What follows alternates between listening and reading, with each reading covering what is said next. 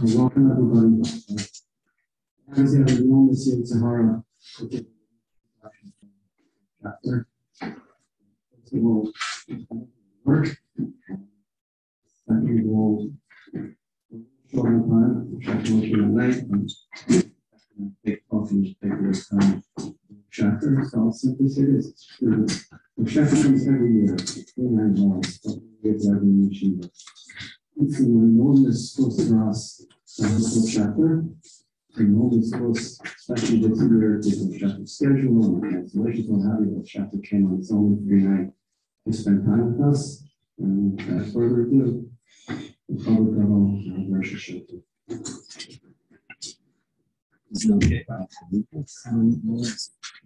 Somebody in charge of the Zoom, do you know that it's working? It's working. It's working, Shai? Okay. I'll say a short shiur, chatzi shiur. Okay, chatzi shiur.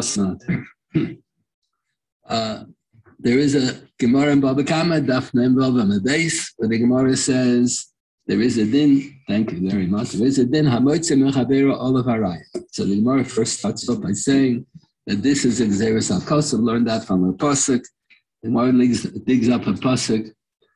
I think it's in Parshas Kisiso, when Moshe Rabbeinu goes up to Har Sinai for 40 days and 40 nights, and he says, he's going to be away in the mountains. Yeah. Rabbeinu says he's going to be away. He won't be able to take care of any of the bnei Torah that the people will have with each other. And he says, Aram B'chur are here, Mi B'advarim Yigash Aleim. So the simple pshat, Mi B'advarim Yigash Aleim, should approach Aram B'chur to take care of the bnei Torah. The Gemara has an additional level, Torah Shabbat Peh, has additional level of interpretation in the pasuk. The Gemara in Sanhedrin quotes a pasuk, Achas Liber Elokim, Shtaim Zu Shamayti. A lot of times you have a pasuk. There's one pasuk and it has more than one level of interpretation. So the Gemara says, Mi B'advarim Yigash Aleim has another level of interpretation, Yagish Raya Aleim. It's Machavera, all of Haraya. Then the Gemara asks, it's such an obvious din. I'm going to come to you and I'll say that the jacket that you're wearing and the trousers that you wear, everything you're wearing belongs to me, give it to me. Of course I'm going to Machavera, all of Haraya. But then, of course you have to write. It's such an obvious svar, it's such a muchtek svar. You need a pasuk for that. Alam alikra svaru. So the Gemara says, no, the pasuk really goes to tell me a different din. Ein nizka kanela tevei. It wasn't ein nizka kanela tchila. I go to Bezdin and I have a taina against you that you crashed into my car and you owe me $1,000. The hefset is $1,000. And then when you come, so they send you a hazmana. So you come to the din Torah. And you say, but before we discussed that din Torah about the $1,000 damages, you said that I borrowed $2,000 from you years ago, so you don't want to pay me $1,000. The $1,000 is a wash, and I should pay you $1,000. So the Gemara says, but since I was the first one who was teveh, you didn't come to Bezdin to be teveh. And it's called first they'll deal with the din Torah that I started. And then they'll paskin whether you owe me $1,000, and then they'll deal with your din Torah because I was there first. That's the way it says in the Gemara. I remember in the yeshiva we used to have a bocher, Mendel Zaks. He was the son-in-law of the Chafetz Chaim. He gave snicha in Radin. Dr. Belkin, who was the Rosh Yeshiva officially. Everybody, I always thought Rabbi Soloveitchik was the Rosh Yeshiva. For many years I came to the realization he was only a Magachir. Officially, the Rosh Yeshiva was Dr. Belkin. He was both the president of the university and the Rosh Yeshiva as well. He was chosen by the students. When Dr. Rebel passed away, it was a small little college. It wasn't a university yet. It was a small little college, and Dr. Rebel was both the Rosh Yeshiva and the president of the college. And then when he passed away, so there was a big machlekes among the students who should become the Rosh Yeshiva. So the students chose Dr. Belkin.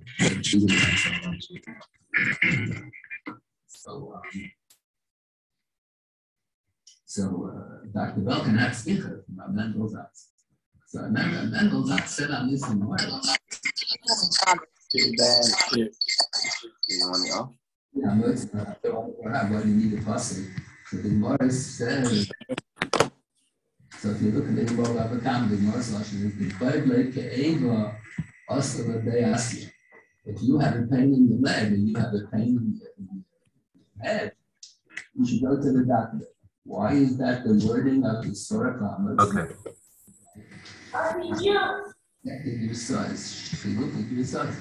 So maybe the whole Gemara. One second. Maybe the Gemara should really read Fakir. How do you know that in this company of the Chul, Shinama, the Bava, the Shaleh, the Gemara says, what do you need a person for? It's a Surah. You could have led the Kilga. Also, they ask you, if you have a tightness, so why not? I went to the doctor first, and the doctor takes first come, first serve. That's a Surah Pshut. The Gemara says, no, the person comes to tell you the thing. So he suggested you should check the Yesod. I'm not so far. I don't know how to check. You check in the new. I think they have a website now with all the Yesod. You should check them. Make sure we didn't. But the Shiur said, what the Gemara said about Bava involved on the base, that you don't need a person to teach you the thing about Metzia. It's as far as Shuta. So the Shiur says, that's at first glance, you don't need a person. Once you get into the nitty-gritty details of the thing about Metzia, it's not like it's Rabbi Shmuel, but the right is good Metzia moment from the books of them. So he passed away in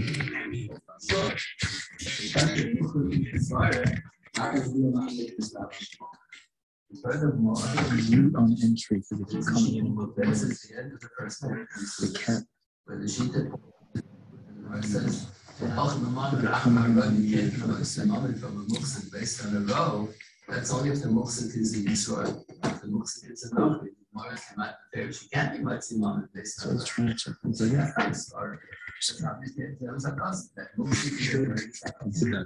Can I still hear him?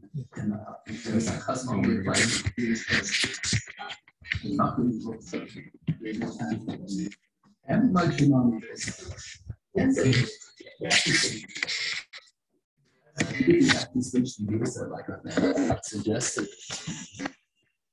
What I have to say, thank you very much.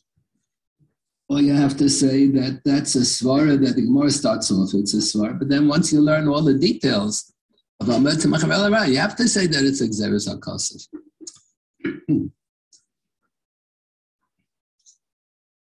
Reb Shimon Shkop doesn't like that issue. A couple of years ago, one of the professors in the yeshiva, Professor Eliezer Horowitz, I don't know exactly, he's supposed to be one of the world's biggest experts on Kisvei Yad or Rishonim. I didn't know that for a long time. And somehow people from all over the world send him svarim.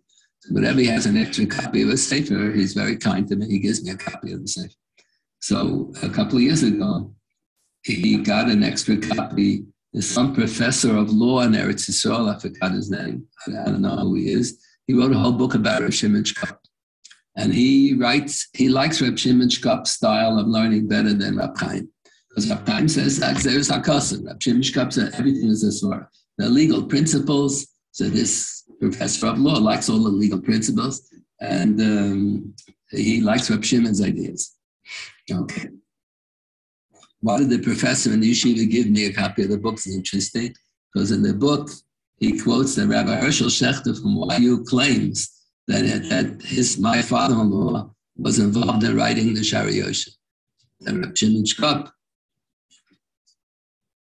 asked Rabbi Yerucham, who was the mashgiach in the Meir Yeshiva, before Reb Chatzkel Levenstein.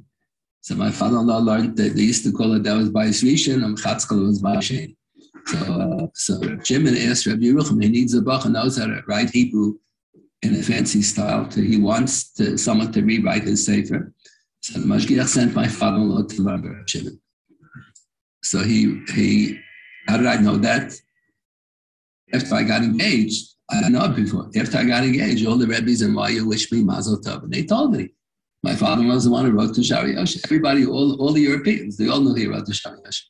So this professor writes, he never found any substantiation for that. He doesn't think that it's true.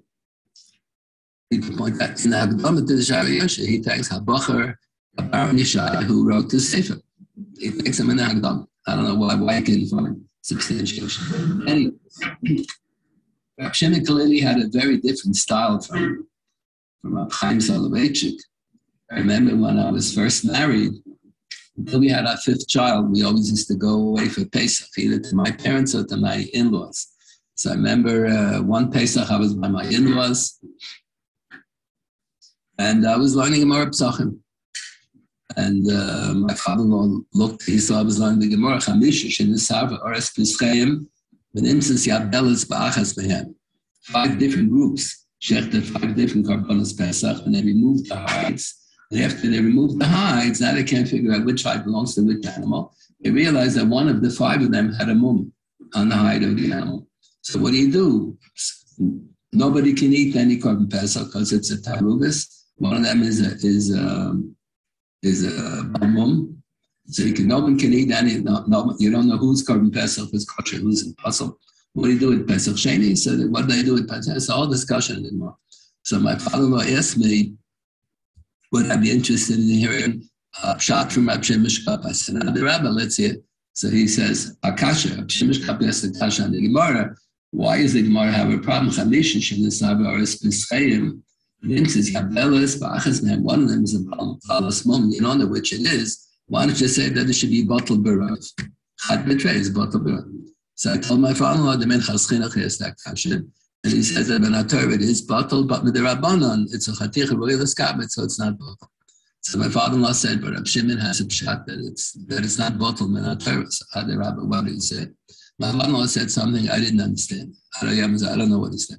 So I said, I said Yiddish, I didn't understand. Please say it again. Says it a second time. He said, can you say it again? I didn't. Says it a third time. I couldn't understand what he was saying. Rabbi Gifta happened to be there at the time. Rabbi Gifta was related. So he said in Yiddish, Rabbi Gifta was very sharp. And his comment, Reiten nicht kein Kopf, der junge Mann kennt ihre Idee, ist gegen ihre Idee. He said, don't dreh my cup. Rabbi Shimshka said, it's wrong. It's against your idea, and I know your idea. He said, he's talking about me. The young man knows your idea. I don't know what he said. I think it's in the Shariach. I have to take a look. Shimon Shkop had a very different style on him. So Shimon writes, he doesn't think that the Yeshua is right. He thinks that everything is a swar. It's very difficult. The Pashto is not going to be a swar if you only say, by a Jew, not by God. It's a kosu. If it's a swar, it should apply equally to Jew and to a guy. Shimon Shkop writes with humility. I wouldn't have written like this. He wants to quote Trumas Hadeshin. He didn't sit and read Trumas Hadeshin. So there used to be a sefer in the European yeshivas, in certain yeshivas in Hungary and Galicia. They used to learn sugyas.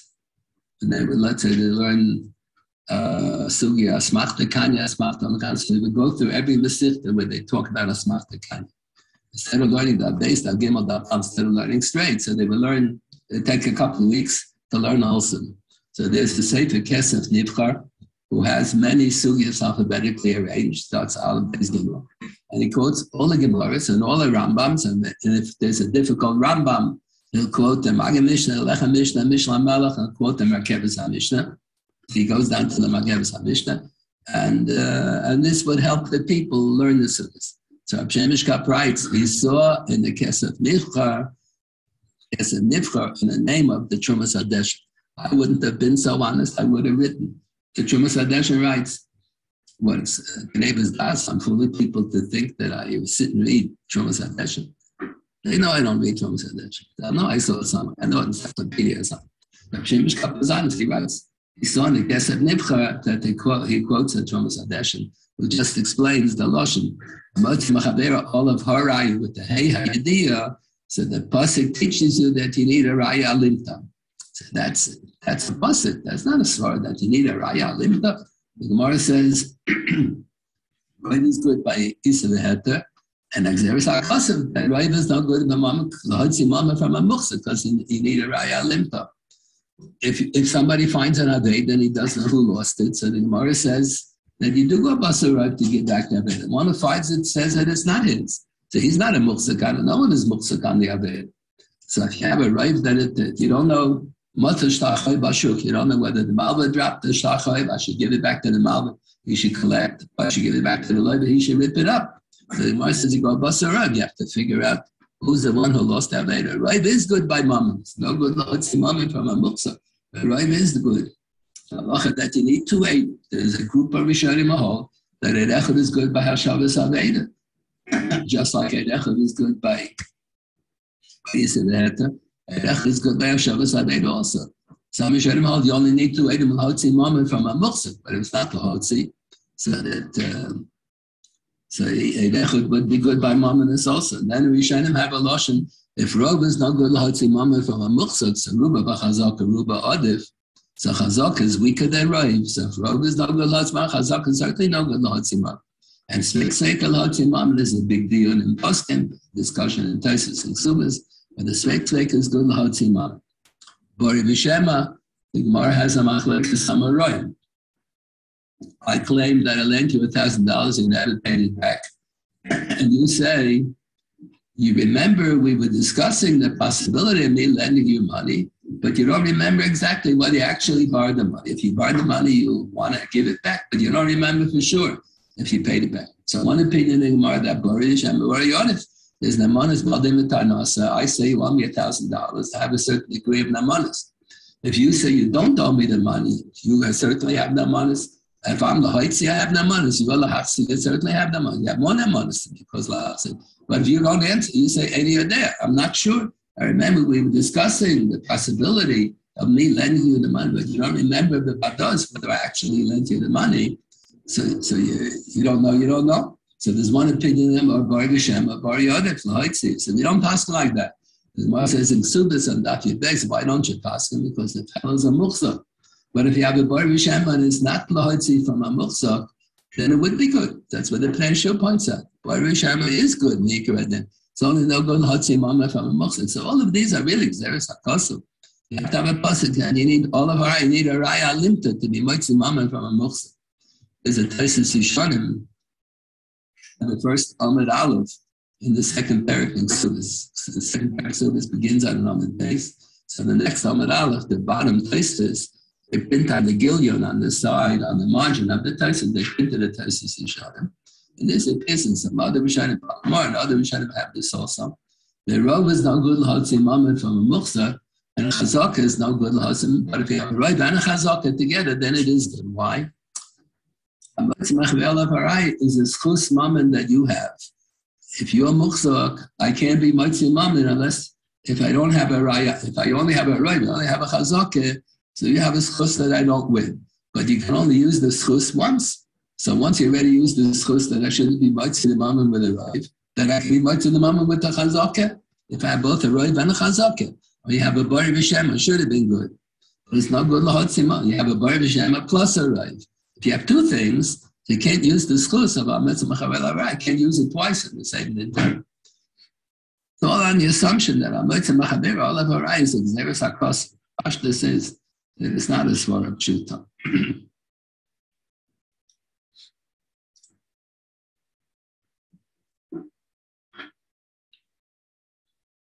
There is a din in the Gemara in the end of Shavuos. By Shvur Deraisa.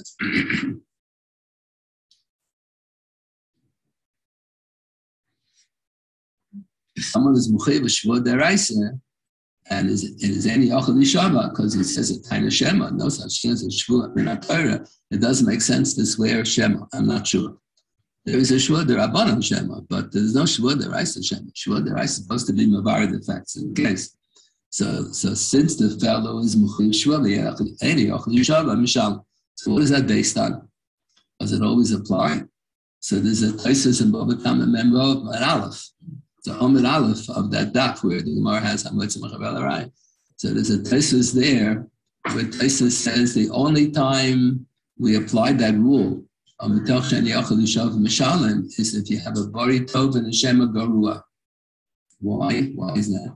So the pashta seems to be when a person is mechuyev shvuah, he's not considered a muchzak until he swears. So if he's not a muchzak anymore, then Rov is good l'hotzi mammon. Rov is good in diri mammon whenever it's not l'hotzi mammon. But if a fellow is muchzak But the halacha says he has to swear to have the right to keep it. So Kozman, he doesn't swear. The halacha says he doesn't have this close to be called a muksuk. So it's not a muksuk if you have the bari tov and the shema garua. It really sounds very fishy. The guy says shema. You should know. You should know whether yes or no. Havel elemeida, Tyson says. So whenever it's a bari tov and the shema garua, because havel elemeida, then it's a ruba de leisa kamon that the nitva is telling a lie, the teveh is telling the truth. So normally it can't be motzei mammon based on a right, but in this case, you're not being motzei mammon. The fellow who's muksuk didn't swear. So the sentence really is missing a little bit. He forfeits his kuz to be called a muksuk. And if you're not a muksuk, then robe is good, because it's not lahotzi. Robe is good in mammon, it's bad shavas aved. It's only no good lahotzi mammon from a muksuk. What's the definition of a muksuk? What's the definition of a muksuk? So the Ktsois in one place blurts out, just in passing, muksuk means bishusa. Usually we have a din.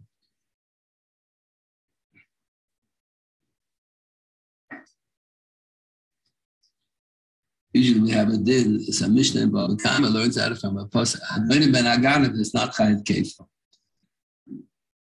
Someone stole a behemoth from the rightful owner, and then someone else knows who the behemoth belongs to. He steals it, they keep it, he steals it, but it's going to be based on the issue, not based on Haganav. What kind of a din is that? So, we pass like a Yechon, machlekes to Yechon b'shlokish. It's a machlekes hatanoim, the Gemara quotes, and Bava Kama daf samartes, and then the Gemara has a very unusual machlekes Yechon b'shlokish, which target to pass like. Usually the Gemara doesn't like to say that Amaroim are fighting about a machlekes hatanoim. The Gemara says it's a machlekes hatanoim, and Mishnah is a maseches masasheni, the tznuim and the chachamim, and it's a machlekes of Yechon b'shlokish how to pass. What's the machlekes?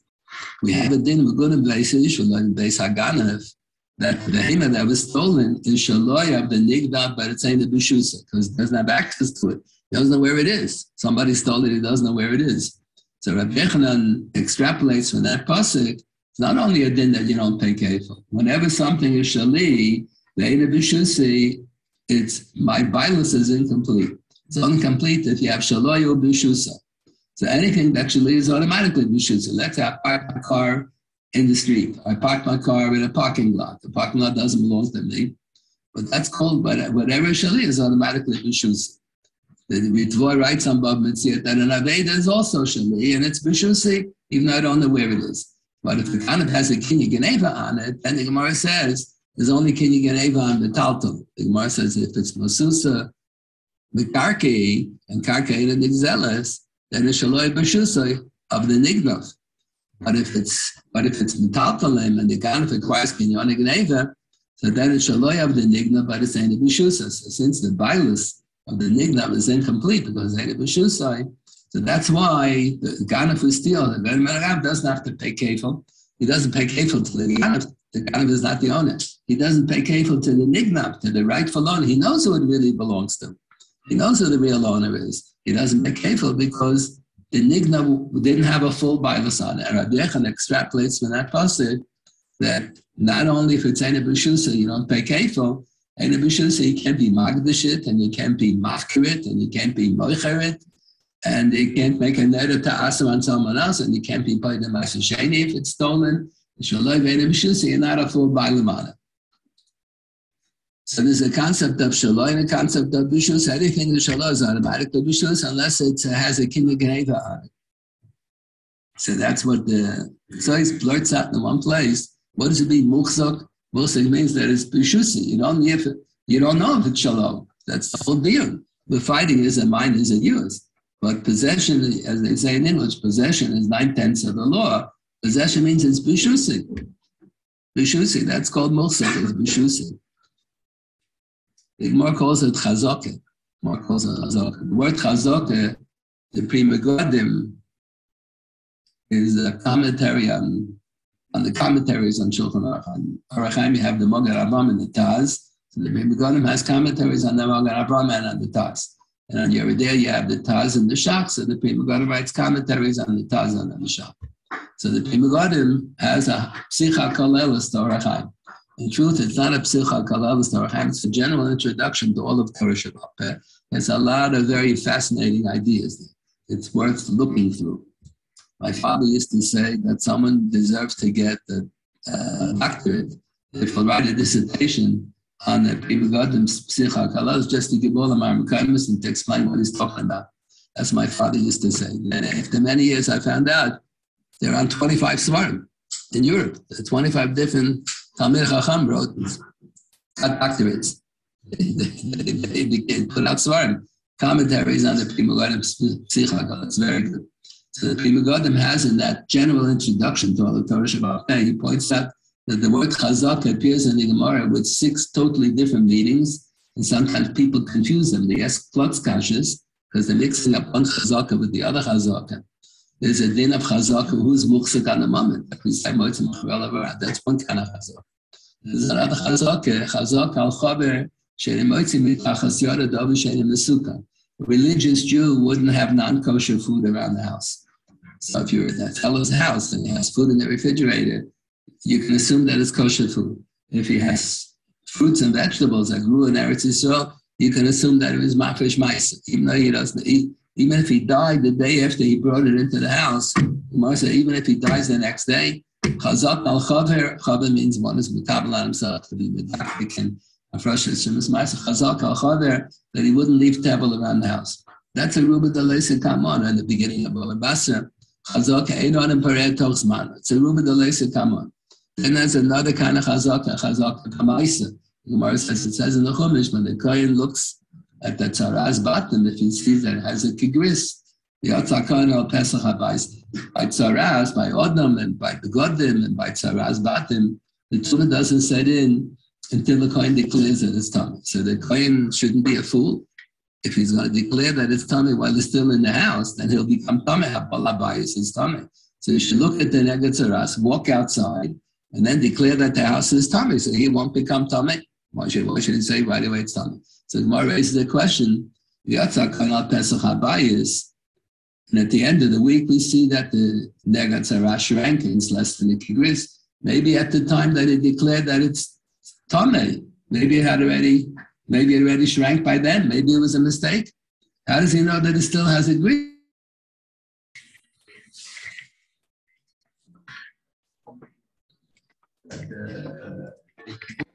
Blood doesn't but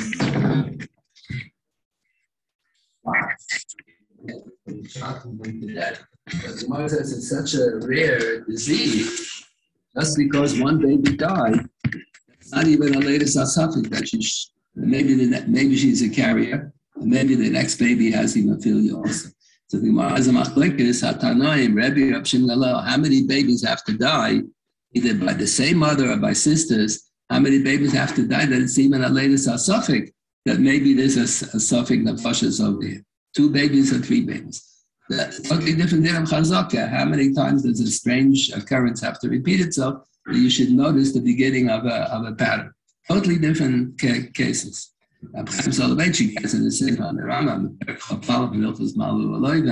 he shows that one of the Mefarshim on the Yerushalmi mixed together one chazaka with the other chazaka. They mixed together 2 different chazakas. The word chazaka appears in the Gemara many times, but each time has 6 different meanings. 6 different meanings. So there's a concept of chazaka that's muchzak. The one who's holding on to the mum. Possession is 9/10 of the law. Whoever is muchzak on the mum has the schus to hold on to it till you have a raya limited to be much. Okay, so that's an introduction to Bava Metzia, Bava Basra, a lot of dinner based on this topic of chazak. Good, okay. Ad kan da'akton. We'll open the floor for discussion about other issues, these issues. Okay. All Talmidim sitting in this room are second generation Talmidim who are Tzitzatzah. Beautiful. But almost none of them ever met. Schachter spent many years with us. Schachter shared with us its impact perhaps on Schachter's life, midos that Schachter learned from him, anything of the sort. Rav Soloveitchik was a I remember one of the students at Rav Soloveitchik said, what is the greatness of Rav Soloveitchik? So he gave the following much. I think it's 100% wrong. So he says, if the whole Talmud Bavli would be lost, we would only have one page, Rav Soloveitchik would be able to take that one page and figure out the rest of the Talmud Bavli. I think that's totally incorrect. Rav Soloveitchik's greatness was when there was a problem in the Gemara, he would quote another Gemara to shed light on this Gemara. He didn't say Svaras. He didn't say Svaras. Other people say Svaras, come up with original ideas. He didn't say original ideas. He would take another Gemara that has an aside and show how it sheds light on this Gemara. He was a big bucky. He didn't remember what daf the Gemara was on. He wouldn't remember Amud Aleph, Amud Beis. He wouldn't remember. I remember sometimes, but I remember. I remember it's a big fat thesis on Amud Aleph, it's a skinny thesis on Amud Beis. Remember what the page looked like. Rabbi Soloveitchik wouldn't remember whether it's Amud Aleph, Amud Beis. He would ask one of the boys to find it. So the boy would say, here the Sugya is discussing this topic. So they said, no, it's before that. He said, the Sugya is discussing that. No, it's after that. He knew what comes first, second, third, fourth, but he didn't remember which side of the page it was on. So whenever Rav Soloveitchik was giving this shit, he wouldn't remember where the thesis is, where the Gemara is. He would always ask, Rabbi Lichtenstein was sitting to the right of him all the time. So he said that when the Shi used to be a Yiddish, he would say, Velcha daf aran. What daf is it? He would always say, daf chod beis on my base. Daf gimel on alam. Whatever. He would always say which daf it was on. Rabbi was a big bucky, fantastic bucky. Rabbi used to say the Chazar Shiur for Rabbi Soloveitchik. So the purpose of the Chazar Shiur was whoever didn't understand the Shiur, he was supposed to explain it. He didn't do that. He used to fill us in. Rabbi Soloveitchik gave the Shiur, so he would fill in other things that Rabbi Soloveitchik said on other occasions. I had learned by Rabbi Soloveitchik so many years. Other things to fill in the idea that Rabbi Soloveitchik made on the Shiur, explained other things as well. So it turned out only the better students went to the Chazar Shiur. The weaker students really needed the Chazar Shiur. They didn't come because Rabban was going to make it more complicated. It was going to cost more than once. The first couple of months that I was sitting at Rabbi Soloveitchik Shiur, I didn't understand because Rabban would fill in more. I didn't understand why is he the Rebbe and he says the Chazar. Why doesn't he say the Shiur? He should say the Chazar because Rabban would fill in more things. After a couple of months, I realized that there's a difference. Rabban Soloveitchik Rabban Lichtenstein was good to say everything he heard from the Rav, but the Rav was very original. Aaron Lichtenstein was the one who introduced in the yeshiva. He had on his desk always the Shas, the little Shas and the Rambam. For many years, no one had any Shas and Rambam on the desks in the yeshiva. Even the bookcase didn't always have a full Shas. Even the bookcase in the Beis Medrash didn't have a full Shas. And now it's standard. Every desk in the yeshiva has a Shas and a Rambam. You have this small volume Shas and the Rambam. The Rambam is always looking everything up. That's what Rav Soloveitchik insisted. Whenever Tyson quotes a Gemara, you can't take the word for it. Maybe they've misinterpreted the Gemara. Maybe there's a different gears in the Gemara. How do you know that Tyson is telling the truth? He used to say, you go to university and you take Tyson's word for it. You're not supposed to take anybody's word for anything. You have to always check up all the sources. Aaron was stum. He was friendly to everybody. It's his fault that I'm a Maggid Shiur. I was planning to go to law school, got to make a living. I was going to go to law school because I used to learn Becharus in the Chul with a boy who had a law degree.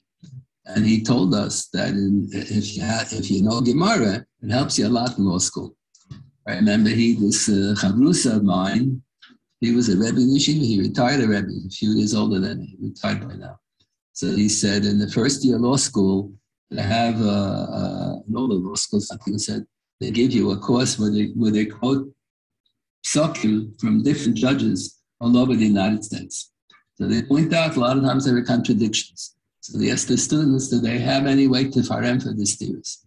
So he said he had a brilliant young man. I think he said he went to Harvard Law School, and he was the professor went to law school, Harvard. The student that I learned with didn't go to Harvard. And so he was pointing out steers in Hilchos Doros. How come one judge said this and one judge said, forget steers? So my Chavrusa said, he raised his hand and said, simple, this is Ashtakin and that's Ashtarai. So the professor was Nivell Ben Shtaiman. That never occurred to him. It never occurred to him. That's the emes. Of course there's a difference. So he was so surprised. So the kid said, the Bacher said, in Talmud, that's the ABC. This is Shtakin and Shtarai. There are many differences between the two. So I was going to go to law school, how to make a living. Yeshiva was only hiring Europeans. They weren't going to hire any Americans. So I figured law is the closest to Talmud. Whoever does well in Gemara will probably do well in law school. So I didn't ask Rabbi Lechnussim. He came over to me and he said, I understand that you're planning to go to law school. Well, you really want to become a lawyer. So I said, I have no choice. I have to make a living. I have to do something. So I figured that law is closest to Gemara. They said he doesn't think it's a good idea because you have to do a lot of reading if you're not really interested in it. So it's going to be very difficult. So I said, I got to make a living. So he said, why don't you go into Chinuch? So I said, but the yeshiva is not hiring any Europeans. They said, you're going to run out of Europeans. There are no more Europeans around. So he told me I should stay on in yeshiva and I should teach Gemara. So that's what happened. I stayed on in yeshiva. So those who are upset about the fact that I'm a Rebbe, point the blame to Rabban Lechnussim. He was the one who told me to stay in there. He's responsible for my shidduch also. I was going with a certain girl and I was going to get engaged. And the boys told Rabbi, I didn't ask Rabbi, the boys told Rabbi Lechnussim whom I was going with. And he knew the girl's family, and he knew the girl from Star College. Rabbi used to teach in Star College.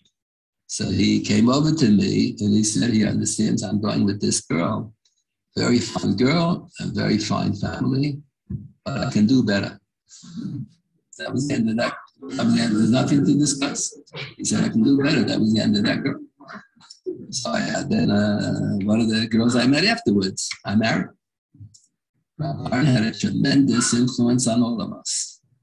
Rabbi had a tremendous influence. He said, oh, there's so much Torah for the Rav. Absolutely, yeah. Rabbi was very, to me, mystic, very honest, extremely honest, extremely, to me, mystic.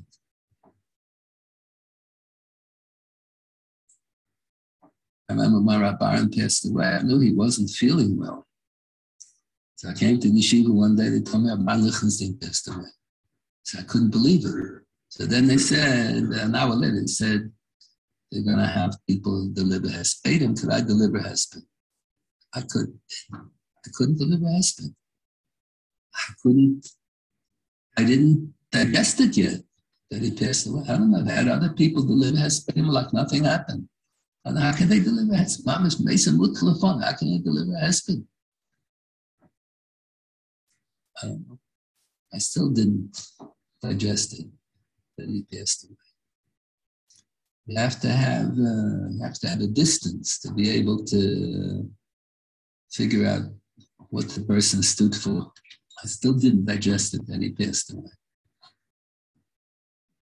I have to have more of a distance.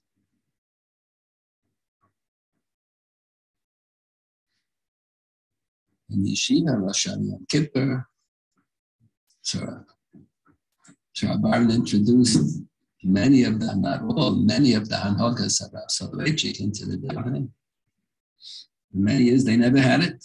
Rav Soloveitchik had certain dikdukim, so he would always, when he moved into the neighborhood, after he got married, moved into the neighborhood. Then he introduced many Hanhogas, not all, many of the Hanhogas of Rav Soloveitchik into the davening.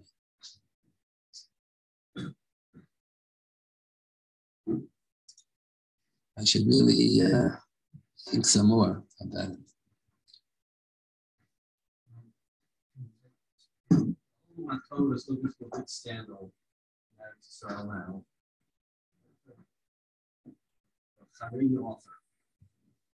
Everybody knows it's all over the place.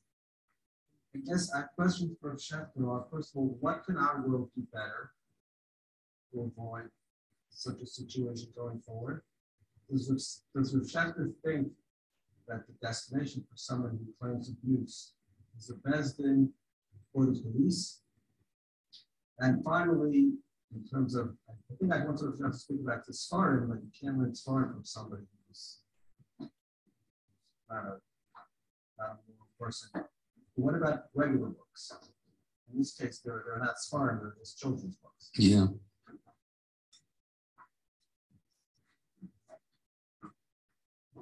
The Gemara in Chagiga, in the first parak, speaks on in connection with a pasuk and Navi that presents as if HaKadosh Baruch Hu is shedding 3 tears every day. He's crying about 3 different things, not necessarily to be taken literally, but there are 3 great tragedies that HaKadosh Baruch Hu is upset about. So 2 of the tragedies are the misplaced persons. A person who belonged in learning and went into a secular field. A person who belonged in a secular field went into learning. There are people who went into chinuch and rabbanim, and it's a tragedy from day number 1. They never belonged in chinuch, never belonged in rabbanim, so that's a tragedy. A person has to go into the field where he belongs. And the 3rd tragedy that HaKadosh Baruch Hu sheds a tear is the parnas hamizgoy ala tziba. Unfortunately, every so often, a person is talented, and they appoint them to be the president of an organization or institution, or they appoint them to a higher position. And power corrupts, as the English expression goes, power corrupts. And the person lets it go to his head, and he misuses his position of authority for his own purposes. It's very unfortunate. This fellow, obviously, he misused his position of authority, and he used it for his own purposes. That's a great tragedy. In America, when these things would happen, Rabbi Gifter, distant relative, Rabbi Gifter would say, go straight to the police. You don't go to the rabbanim. The rabbanim cannot handle the case. We can subpoena witnesses, and no one's going to testify. You have to go straight to the police. The police will make an investigation. There's no din of Mesira here. First of all, I'll explain why. First of all, Mesira means when the shaloika did. If the government wants to steal from the Jewish wealthy people, and they ask all the Jews dressed the same on Shabbos and the same on the week, you can't tell who's rich and who's poor. So they ask me, who are the rich Jews who have money and stuffed away in their mattress? And I tell them, and then they go and they rob, they steal the government steals their money. That's Mesira Shaloika did. But if I'm going to say someone's cheating on income tax, and he deserves to be put in prison, or he deserves that they should penalize him, he should pay for whatever the law is. And they're not anti-Semitic. Let's say in America, the government's not anti-Semitic. Whether you're a Jew or non-Jew, they're going to penalize him. So if you're going to punish your kedin, that's not called Mesira. In America, there are 2 kinds of prison. There's a federal prison and a state prison. So the federal prison, that's like hotels. That's where they give daf yomi and glad kosher. So if someone goes to federal prison, that's not called Mesira. They give him the punishment that it deserves. If they're going to send a person to state prisons are hefker. Federal prison, that's for white-collar crimes. So the guy cheats, he steals money, so they go to federal prison. That's not called Mesira. He gets the punishment that he deserves. State prison is completely hefkeristic. That's for real criminals, one who assaults other people. And the state prison, the prison guard can harass you and he can kill you and get away with it. He puts a permit up to. So a state prison is always Mesira, even if the person deserves to go to prison because he's going to be suffering more than the law requires. The law doesn't require that the guard should beat him up, and they will beat him up.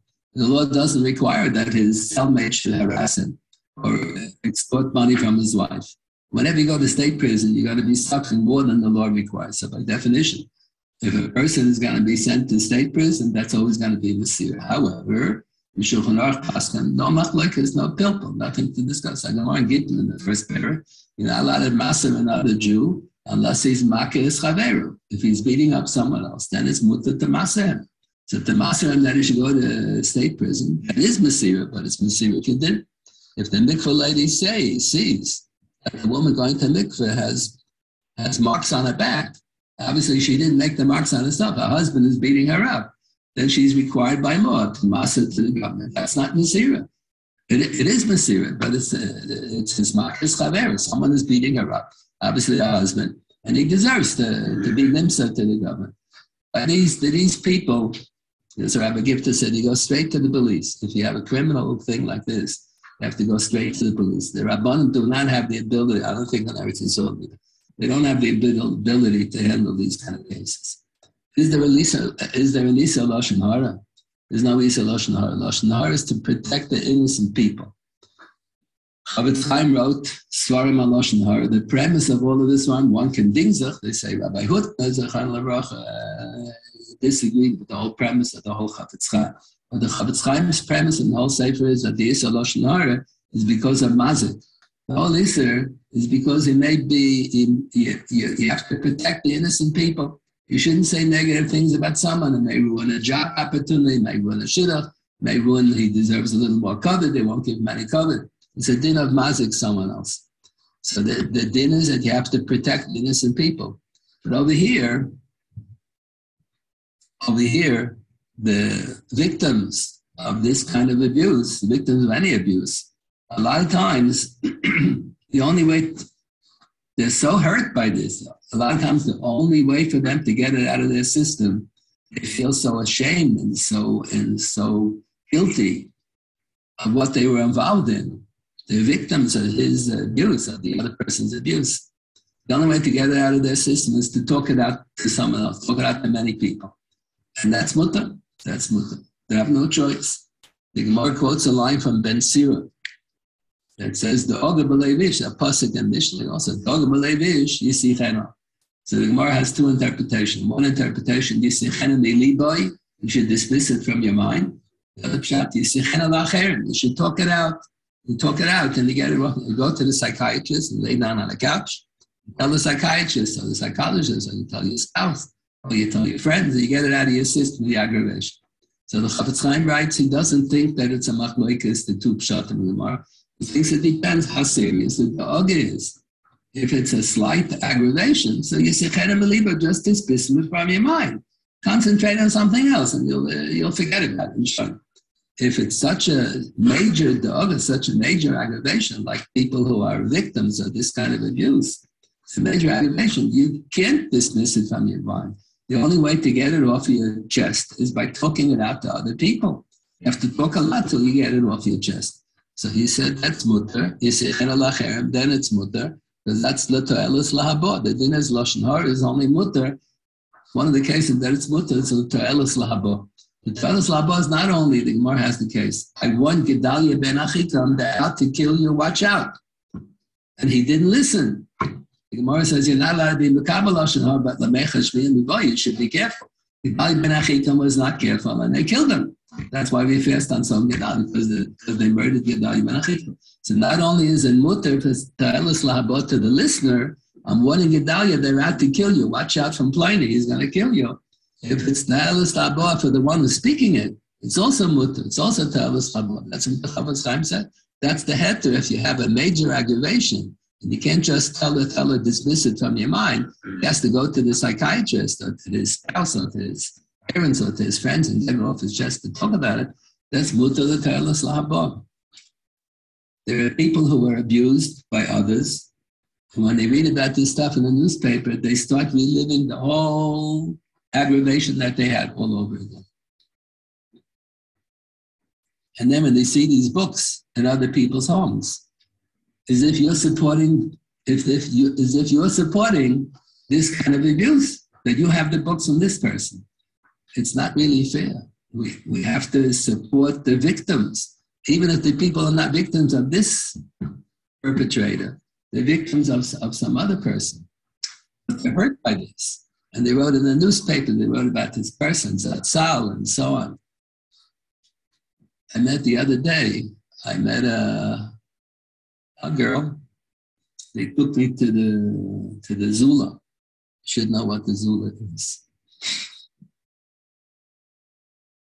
There's so many young people in Eretz Yisrael from religious families who go off the derech. It's unbelievable.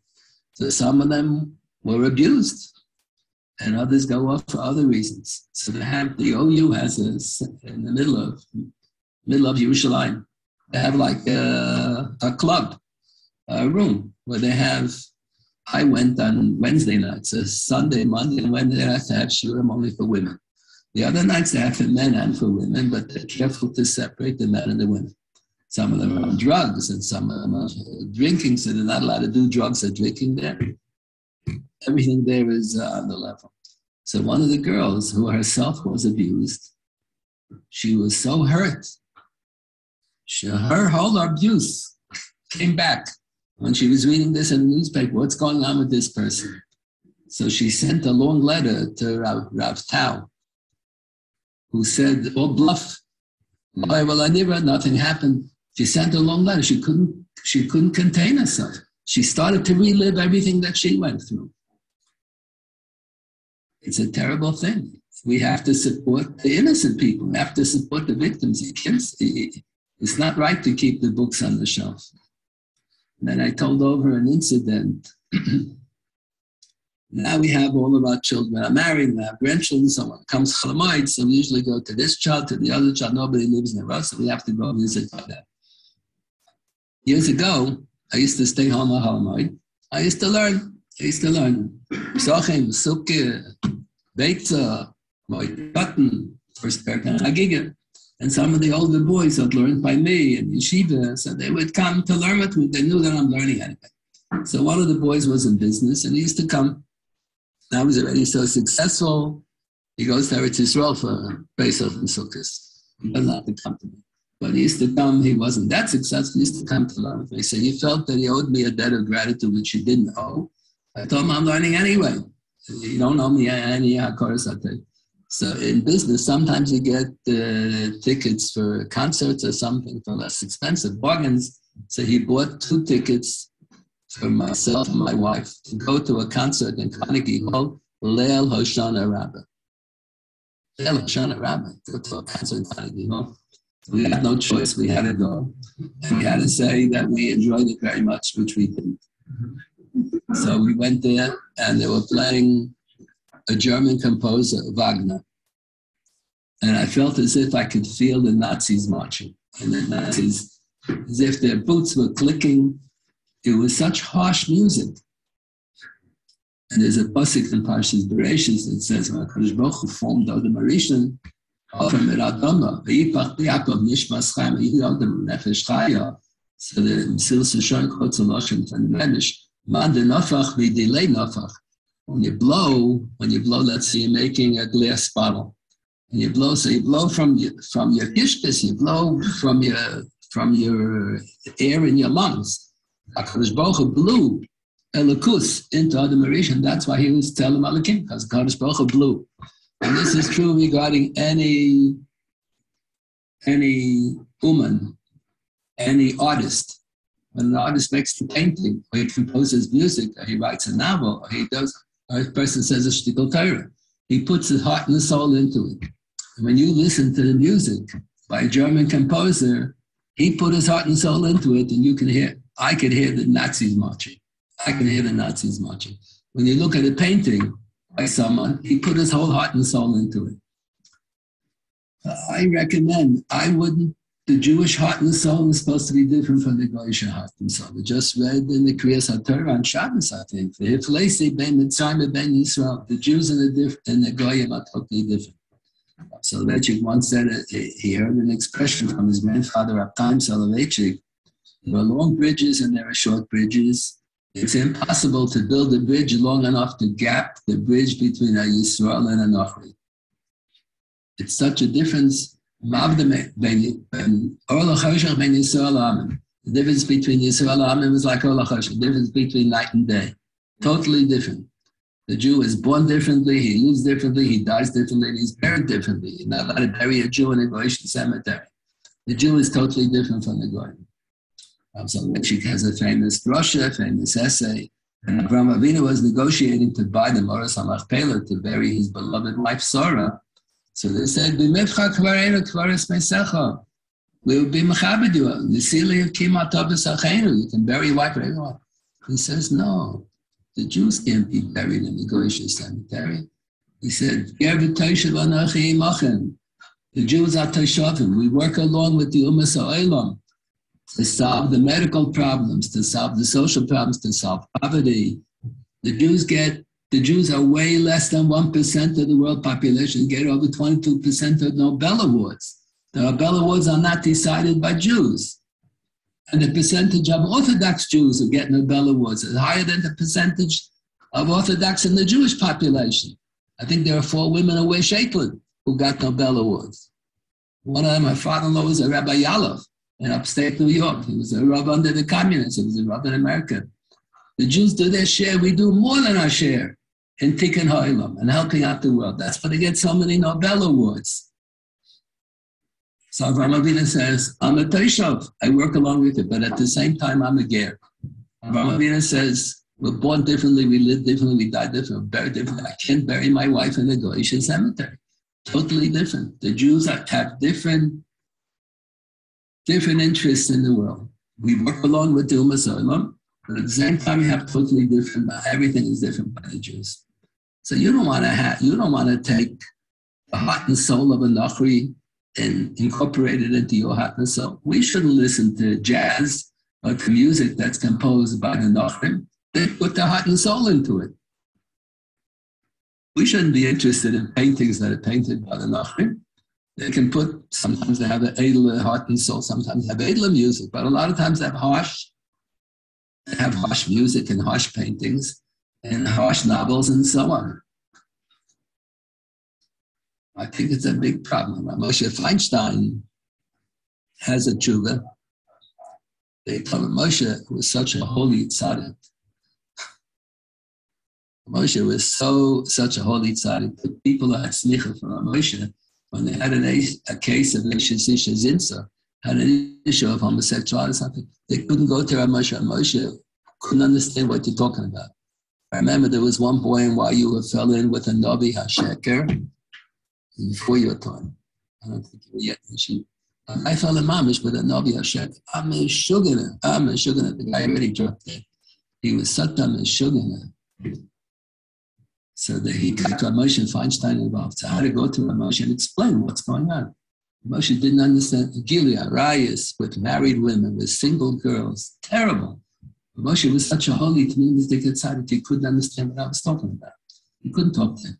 But Moshe's Talmidim, he gave smicha to some of them. When they had a case of Zinsa, they had a case of homosexual, they had to go to Rabbi Yaakov Kamenetsky. Moshe didn't understand what they were talking about.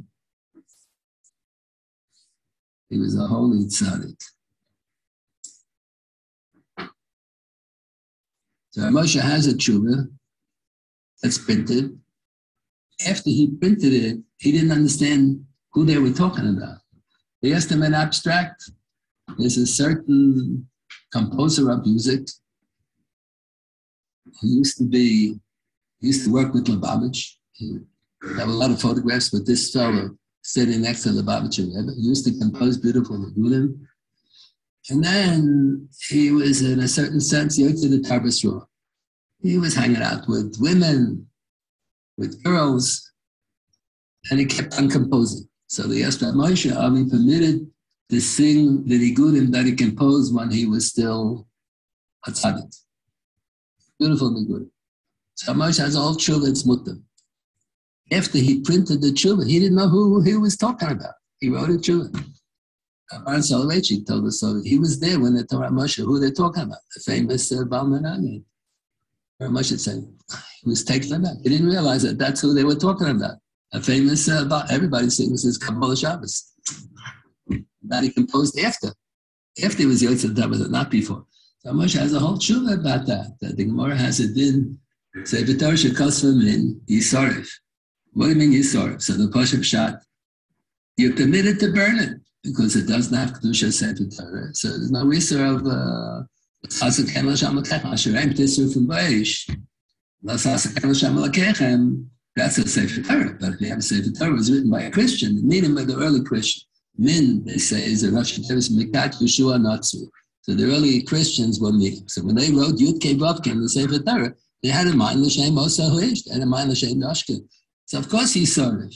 So Moshe quotes the Rambam, so the Torah Shkos Sarif is a mitzvah to burn it in order that there shouldn't be any zecher to the person. So Moshe understood that the nigudim that the fellow composed after he was Yitzhak the Tabrasra, he shouldn't use. He should only be allowed to sing the nigudim that he composed before. We have such an idea in learning. The Gemara comments on the Pasuk in Navi. It's one of the Haftarahs. Torah Yivakshim et Pihu, Ki Malach Hashem Tzvokasu. So the Gemara says in Chagigim, Harab Doimel Malach Hashem Tzvokas, Yivakshim Torah et Pihu, Liv Lav Al Yivakshim. If you feel that the Rebbe is angelic, he's a holy tzaddik like an angel, then Yivakshim Torah et Pihu, Liv Lav Al Yivakshim. So let's say everybody uses Jastrow. Jastrow was a conservative rabbi. So how do we use Jastrow? So the poskim say in there the other day, Yivakshim Torah et Pihu, if it's an original chiddush. Jastrow just writes what the words mean. It's not an original chiddush.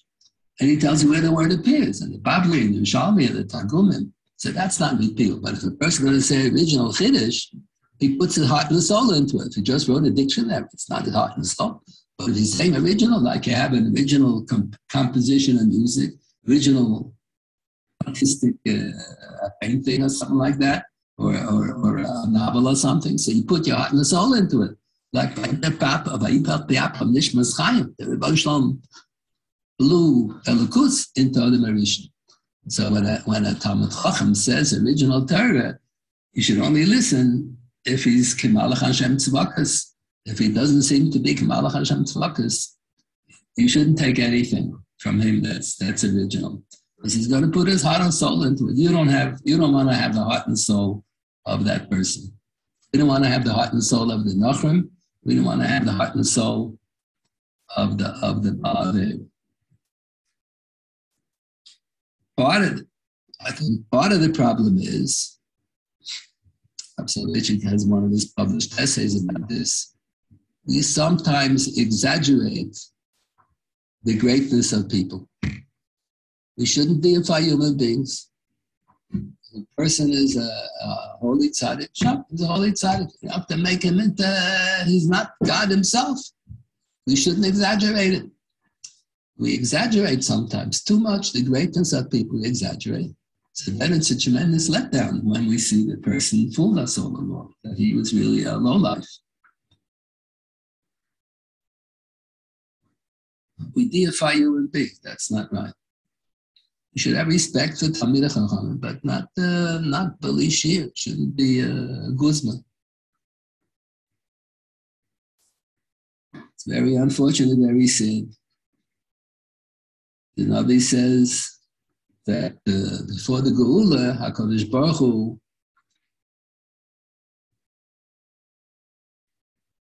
will purify the Jewish people.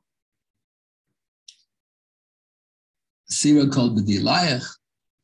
So this is apparently that's what some rabbanim pointed out. Apparently we're getting closer to the Geula. So HaKadosh Baruch Hu has to clean out the psolas from the Klal Yisrael. There's a lot of psolas. We have to get rid of. There are a lot of fine tzaddikim. We shouldn't exaggerate their greatness. We shouldn't deify them. So Metzia has a published essay that's entitled Cheta HaKoved Shel Doreinu, a major sin of the people of our generation, that they exaggerate too much.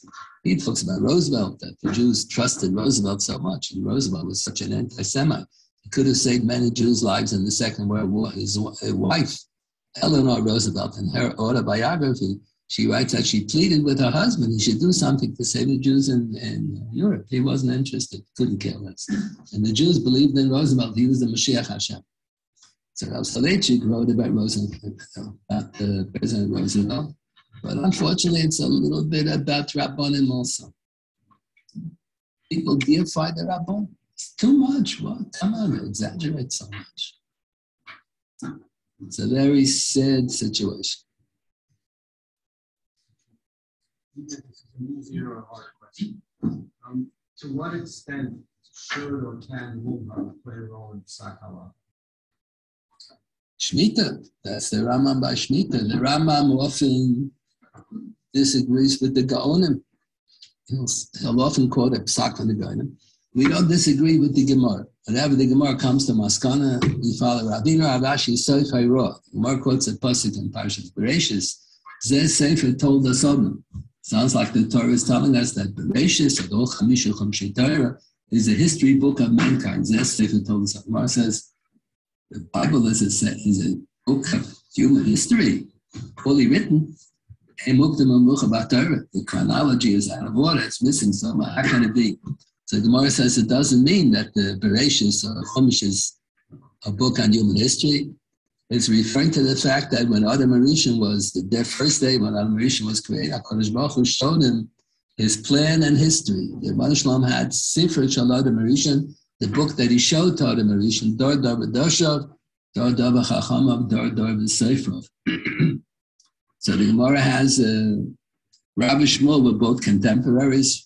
They were both living in Eretz Yisrael, and they both decided they have to go to Bavel to establish yeshivas, because the Jews in Bavel were very religiously oriented, but they were big Amaratzim. There was no learning in Bavel. They used to violate Basa B'cholim and Shabbos and Kasha. They violated everything. They didn't know the deal.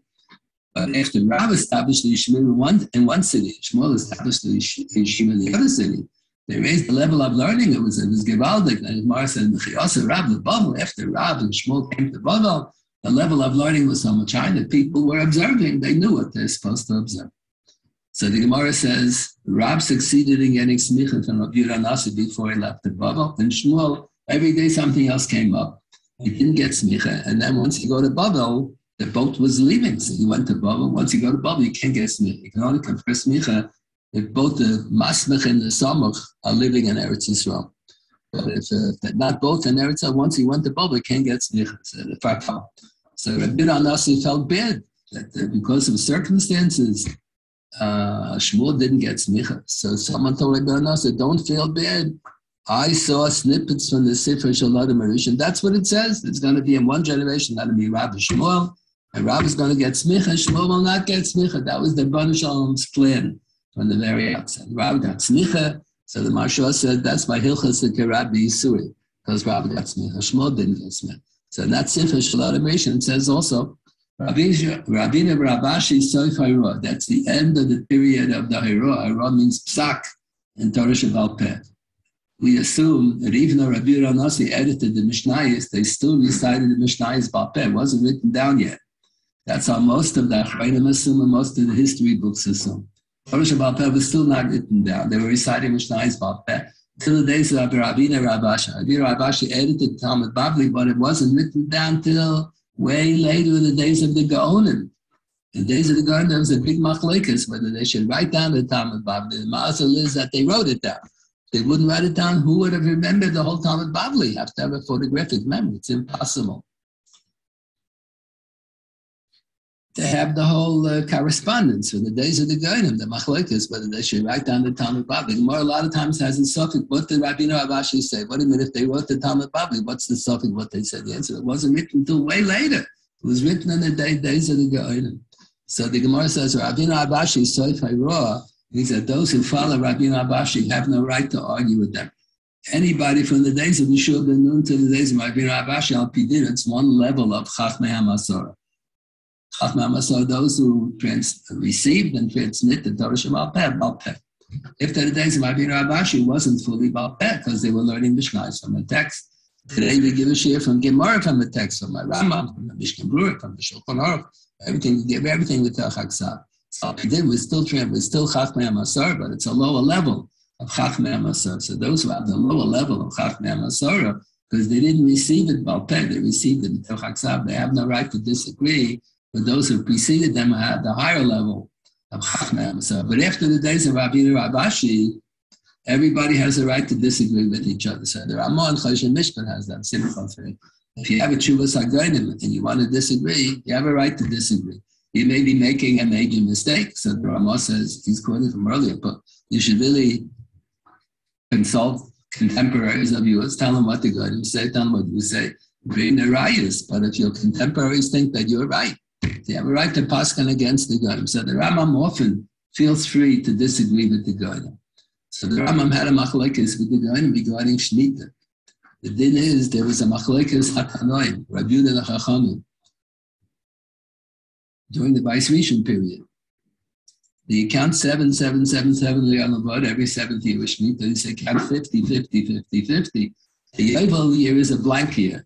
You count 7 Shemitahs, 49 years. Then 50th year is a blank. Then you count 7777. You go 50, 50. That's how we pass it. Yovel is a blank year. And Rabbi Yehuda was of the opinion, you always count 7, 7. And the Yovel is the first year of the next Shemitah cycle. So the next Shemitah cycle, you're going to have 5 years that you're going to plant. You won't have 6 years. We don't pass on like that. So the Gemara says, even towards the end of the Bais Rishon period, when there was several of the Shvatim already were sent into Golus, and they were no longer observing Yovel, because the pasuk says, the pasuk by Yovel is on the Liberty Bell.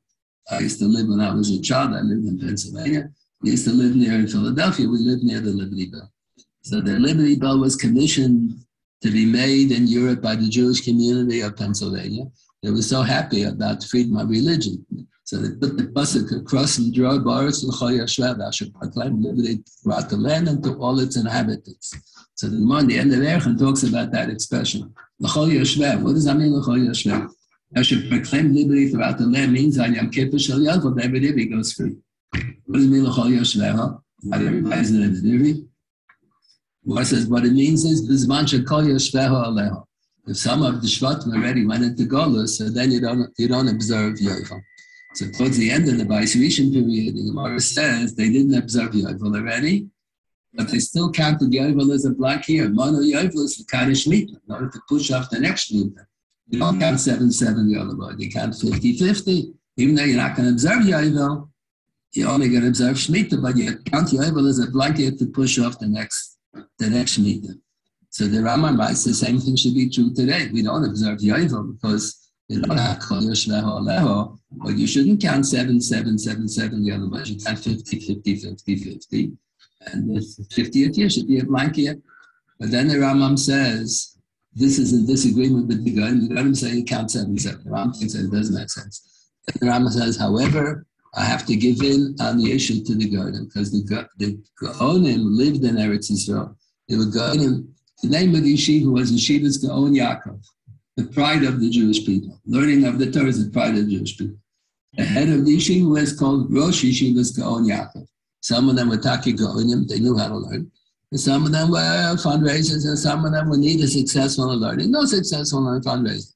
That's why you have a lot of ridiculous Jewish that just don't make any sense at all. Some of them were presidents. Yeshiva University, we had some presidents were fundraisers and some presidents were Talmid Chacham. Okay, some were sitting Talmid Chacham. They weren't all Talmid Chacham. And some were not so successful, not in learning and not in fundraising.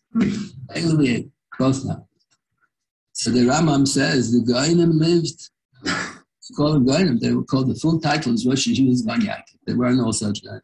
So the Rambam says the Goyim lived in Eretz Yisrael and all the people were observing the Psak of the Goyim. It wasn't a Shaila Chad Pami. Shaila came up and the Goyim passed like this and I passed it again.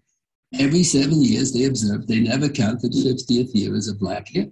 So he says he has to give in because the minig, the practice by the Orthodox Jews, the Talmud practice, plays a significant role in being kaver the halacha. If the whole Klal Yisrael does like this, he's not going to argue with the whole Klal Yisrael.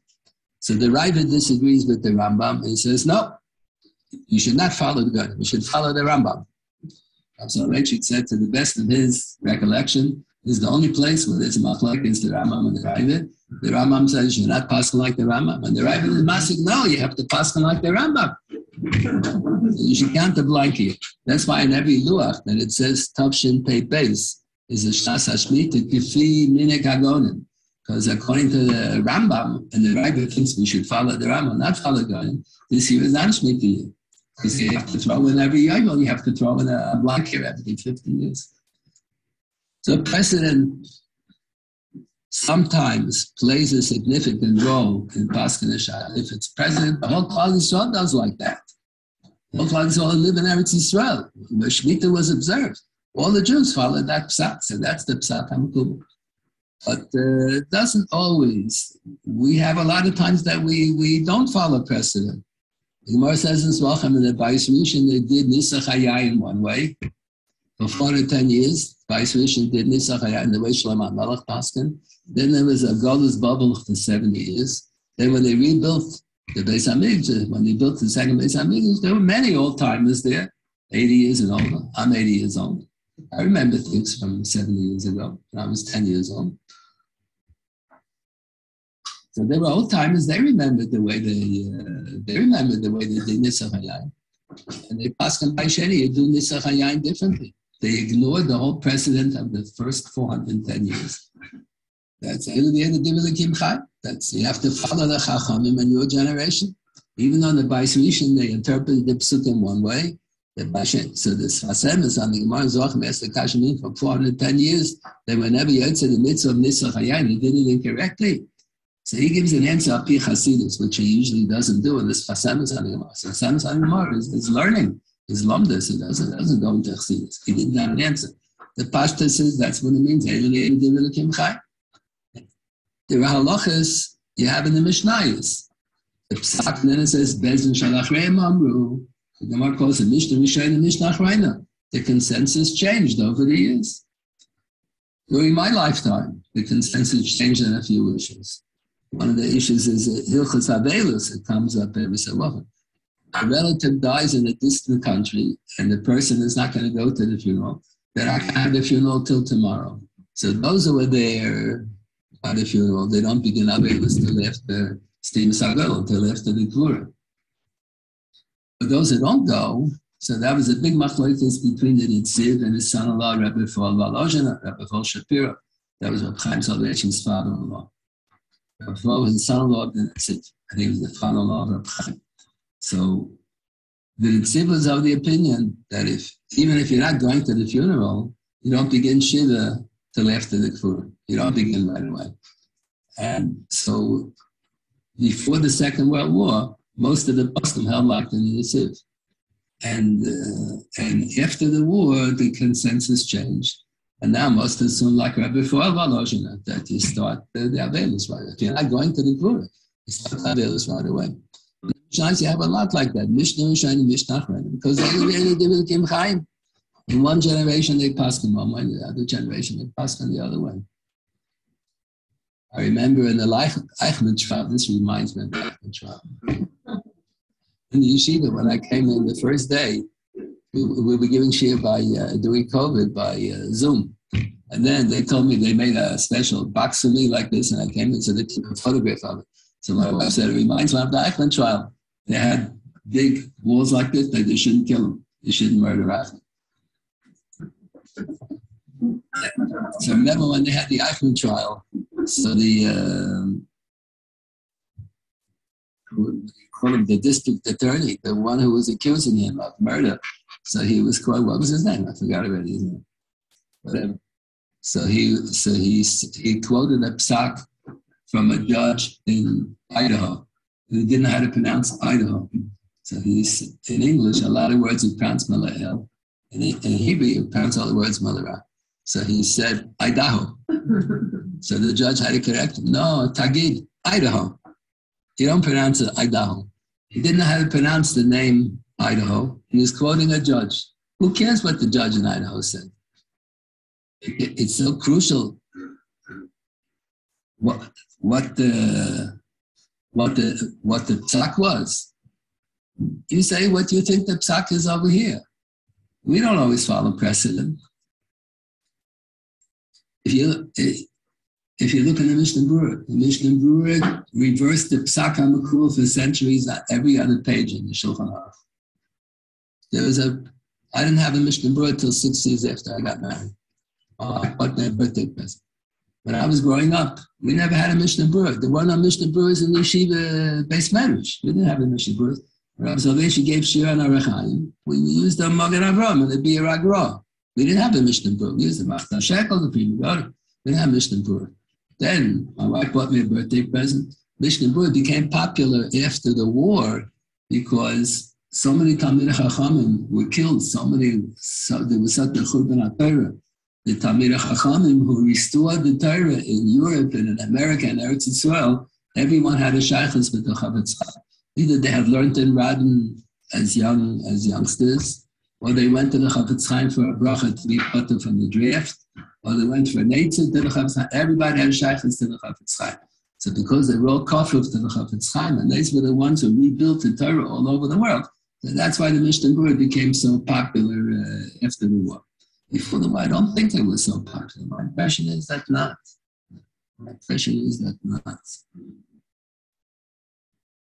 So if you're used to learning Shulchan Aruch, then you get Mishnah Berurah. It reverses the Psak HaMekubal for centuries on every other page in the Shulchan Aruch. Why? The new Svarim, the Maimon Mordechai. Maimon Mordechai was just printed in France. How did he get it? He lived in Poland. How did he get the Maimon Mordechai? I don't know. He reverses the Psak. It was written by a Svardish of Maimon Mordechai. Fantastic. He discussed every Taz, every Magen Avraham. He takes into consideration every possible source. All the new Me'iris that were printed, Maram Chalava, all the new Kisvayad from the Bahag, the Mishnah Berurah versus the Psak HaMekubal based on the new Achreinim and based on the new Kisvayad of the Rishonim. That's one of the hasagas that the Chazon Ish has against the whole style of the Mishnah Berurah. Why did he reverse the Psak? There must have been maybe I can't say there must have been maybe there's a reason in Hashamayim why these Kisvayad of the Rishonim were lost for so many generations, that we should work out the Psak without them. So why should we reverse the Psak now? So Mishnah Berurah reverses the Psak HaMekubal. He doesn't care about the precedent. He ignores the precedent. In fact, the Mishnah Berurah is totally, he writes a lot of things in the Mishnah Berurah. It doesn't correspond to what they did in Radin. They didn't follow the Mishnah Berurah in Radin. There was a rabbi in Baltimore, I forgot his name, maybe one of his grandchildren is here. There was a rabbi in Baltimore. Before the war, there was a style, there were Americans who went to learn in Europe. They learned in Yeshiva, they learned in Radin. Different, they learned by Rab Shimon, by Rab Baruch Ben, they learned by different gedolim. So this, Rabbi Gifter was one of them. He was an American. He was born in the South. He used to speak with a southern drawl. And his Talmidim, his close Talmidim, all speak with a southern drawl when they speak English. One of them lives here in Eretz Yisrael. I forgot his name. Lef. I think the name is Lef. He talks just like Rabbi Gifter with the southern drawl. Unconsciously. He picked up so much Rabbi Gifter, he picked up the southern drawl also. So this rabbi from Baltimore went to learn the Tells for 8 years. And the war broke out. He went back to America. So he wrote a book in English, a very fascinating book. I think it's called Minhag Lita, or Minhage Lita, something like that. And he writes what the Minhagim used to be. And he says, after the war was over, all the yeshivas were destroyed. And when they wanted to restore the yeshivas, so they looked in the Mishnah Berurah to reinstitute everything that was. And they do everything like the Mishnah Berurah said. They never did that in the yeshiva. Even in Radin, they didn't do like that. The Aruch HaShulchan always writes what the meaning was in Litter. Mishnah Berurah ignores totally what the meaning was. He puts in all kinds of things that they never observed them all. This rabbi in Baltimore wrote this book, Minhage Litter. So he writes, his impression is that the yeshiva in Cleveland, the Tells Yeshiva in Cleveland, is closest to the Litvish yeshivas more so than all the others. All the others follow the Mishnah Berurah, which no similarity, living or dead, doesn't necessarily represent what life was like in the yeshivas in Europe. Yeah, we don't always follow precedent. Maybe we should, but the Rambam ignores a lot of times precedent. That's what you think is right. You can reverse the Psak HaMekubal. We have a lot of times. We reverse the Psak. The Rambam writes about the Shemitah counting 7-7. We follow that. The Rambam who says we should not follow him, we follow the Goyim 7-7, because that's what all of Klal Yisrael did. That's what they did by the Nusach HaYayin, and they did change it. I don't know, but you don't always follow the common practice. You have to reopen all the issues in every generation. You have to reinvestigate everything. When Yaakov Avinu was about to go down to Egypt, when he heard that Yosef is still alive, so it says, something like that. So Rashi quotes from the Medrash. Rashi al-Torah is always quoting from Tanoim, from Midrashim, from Gemaras. When Rashi talks about Diktuk, that's on his own. But when he says something of content, of significance, he's not saying on his own, he's always quoting. So in that pasuk, Rashi quotes the Medrash, Yehuda should go establish a Beis Hayrah. They should establish a location where they're going to paskin all the shinas. Well, they paskin the shinas. They didn't paskin all the shinas. The answer is you go to a new country, The circumstances are always different. It could be that the psak that you had for so many generations in Eretz Canaan, Eretz Yisrael, no longer applies. If you live in a different country, all you need is sometimes one slight detail of the case is different, so the whole thing is different. A lot of people think that they're following the tradition, their family tradition, and they're violating it because one slight prat is different, so the whole psak is wrong. All psak is wrong. Just as an example, it says that during the lifetime of Avraham Avinu, there was a famine in Eretz Yisrael. So Avraham Avinu went down to Egypt. So it says during the lifetime of Yitzchak follows all the traditions of Avraham Avinu. The Plishtim plugged up, they stopped up all of the wells that Avraham Avinu dug. By Satan Plishtim, so Yitzchak digs the wells and he gives exactly the same names, everything, Masorah. He does everything in the tradition that Avraham Avinu did. So when there was a famine during the lifetime of Yitzchak, said, "Vayeri Yitzchak, vayira ba'aretz, malvad harav harishon shehaya be'Avraham, vayeri Yitzchak l'Avimelech melech Plishtim berora." Why did he go to Chevel Aza? He was on his way to go down to Egypt to follow in the footsteps of Avraham Avinu. He follows all the traditions from Avraham Avinu. So HaKadosh Baruch Hu says, wrong. You're not allowed to go down to Egypt. Your father was not a bnei. You are Hugdish as a bnei. If you go to Egypt, you'll be nifsal b'yaitse. You're not allowed to go to Chutz La'aretz. That's why Avraham Avinu said, he has to get a shidduch. He sent Eliezer, Abraham, to get a shidduch. He said, Rakaz b'nei al tashav shama. Yitzchak didn't realize that. The father said, I can't send him Chutz La'aretz because he's a bnei. He'll be nifsal b'yaitse. There are a lot of people in our generation. My grandfather was one of the founders of the Aguda, and that's why I belong to Aguda. What do you have in China? Aguda, when it was founded, there was no Medina, there was no Mohammed Sheshet time, and everything is different, totally different. That's not the family tradition. Maybe your grandfather would be the first one to leave the Aguda today. My grandfather was one of the founders of Mizrahi. I belong to Mizrahi. The Mizrahi and Mizrahi is not totally different. It's not the same thing. Just the same name. Mizrahi, Aguda, the same. But all the politics, everything is different. The whole world keeps on changing. You can't. People think superficially that they're following the tradition, and a lot of times it's not. The circumstances are so different. You have to change the psak. That's why, like Rabbeinu had to send Yehuda, Lahoris Lefanav Goshna, to reinvestigate all the issues to see do we still observe the mitzvahs the same way we always did. That's what the whole Shabbos of Chul's literature is about. Moshe's Chul's and all the others. We know all the dinim Shulchan Aruch. All the dinim still apply Bisman as that. In America, everything is different. So maybe you have to apply a different stuff in the Shulchan Aruch. So a lot of times Moshe says it's different. A lot of times says no. He thinks it's sufficiently similar. The din should be the same. We don't always follow precedent. Sometimes if it's clear that all of Klal Yisrael is observing like that, then we do. That's what the Rambam says by the Yovel year. We don't count the blank here because that was the minute, Karnafuts, all the Jews followed that. 7-7-7-7, you don't count 50-50 anymore. Why not? Why is it different from the end of the Bais Rishon? So that the Rabbanim explains in the Sefer why. But basically we don't follow. Mishnah Berurah reversed the Psak HaMekubal on every page. Moshe reversed the Psak HaMekubal also on Moshe Feinstein. He got away with it. He was a very humble man. Moshe was extremely humble person. But he was convinced of his opinions. So he got away with it. A lot of people didn't realize he wasn't a dramatic speaker. He used to speak under his bunches. He used to speak, he wasn't a forceful speaker. So people thought he was just saying over the din. He was a revolutionary. He has a lot of very original ideas in his truths. He changed his a lot of din. Soloveitchik was extremely traditional. When he would give a psak, it would be basically, it was closer to the Shulchan Aruch.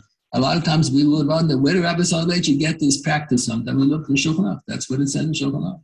He was following what it said. We were so used to seeing other things, we were surprised. Why is he doing everything different from everybody else? Then we looked in Shulchan Aruch. That's what it says in the Shulchan Aruch. He used to be a big stickler. And all the minhagim in the Shulchan Aruch that the Mishnah Berurah says that nobody does that anymore. No, it says in the Shulchan Aruch, he would insist you have to follow the minhagim in the Shulchan Aruch. He would be, Rabbi Soloveitchik would be a very dramatic speaker, and he would walk around and fancy words, but he was just saying over what it said in the Shulchan Aruch. So people thought he was making up no dinim. He wasn't making up. He was just saying over what it said in Shulchan Aruch. I remember there was one drasha of Salvation. He used to have Yartzeit on Gimel Shvat every year. Yartzeit for his Shvat. So every year he would give a drasha for 4 hours. 2 hours halacha and 2 hours agoda. The agoda was based on the halacha.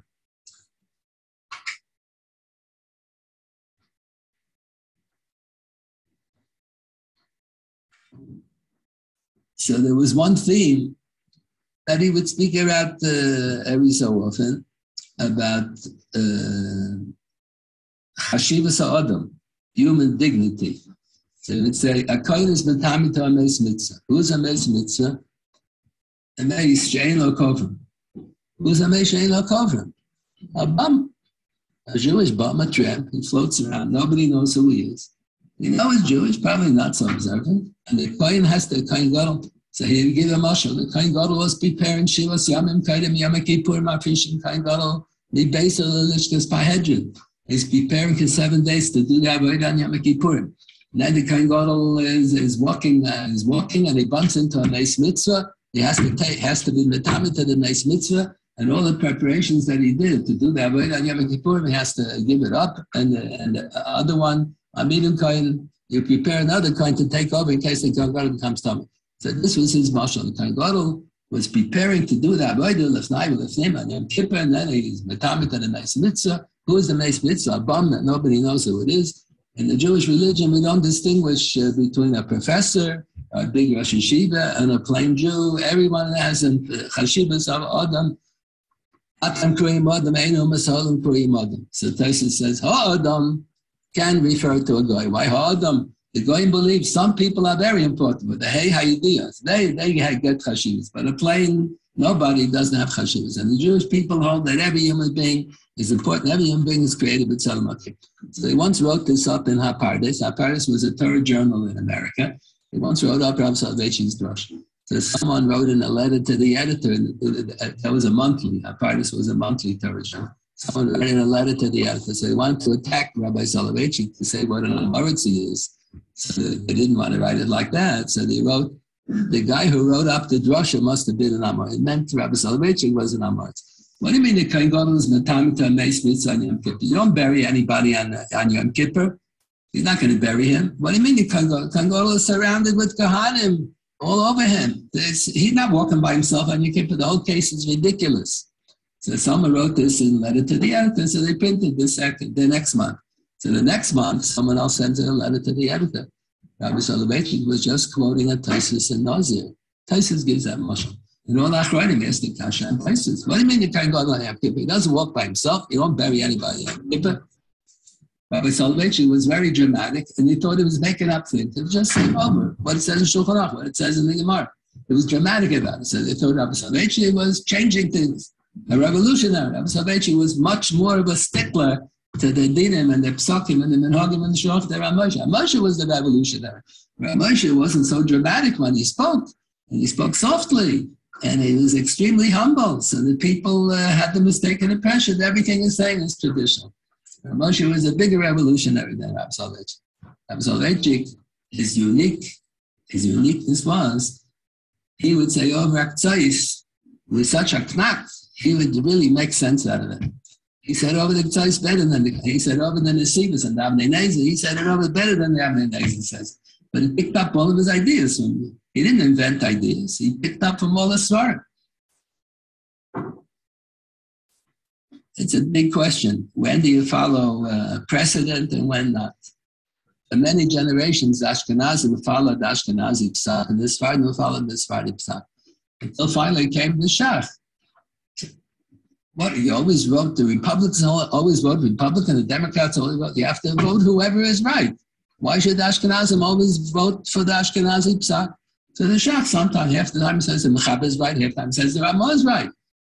The Ramah is not always right. Sometimes you have to follow the Mechaber, the Vilna Gaon.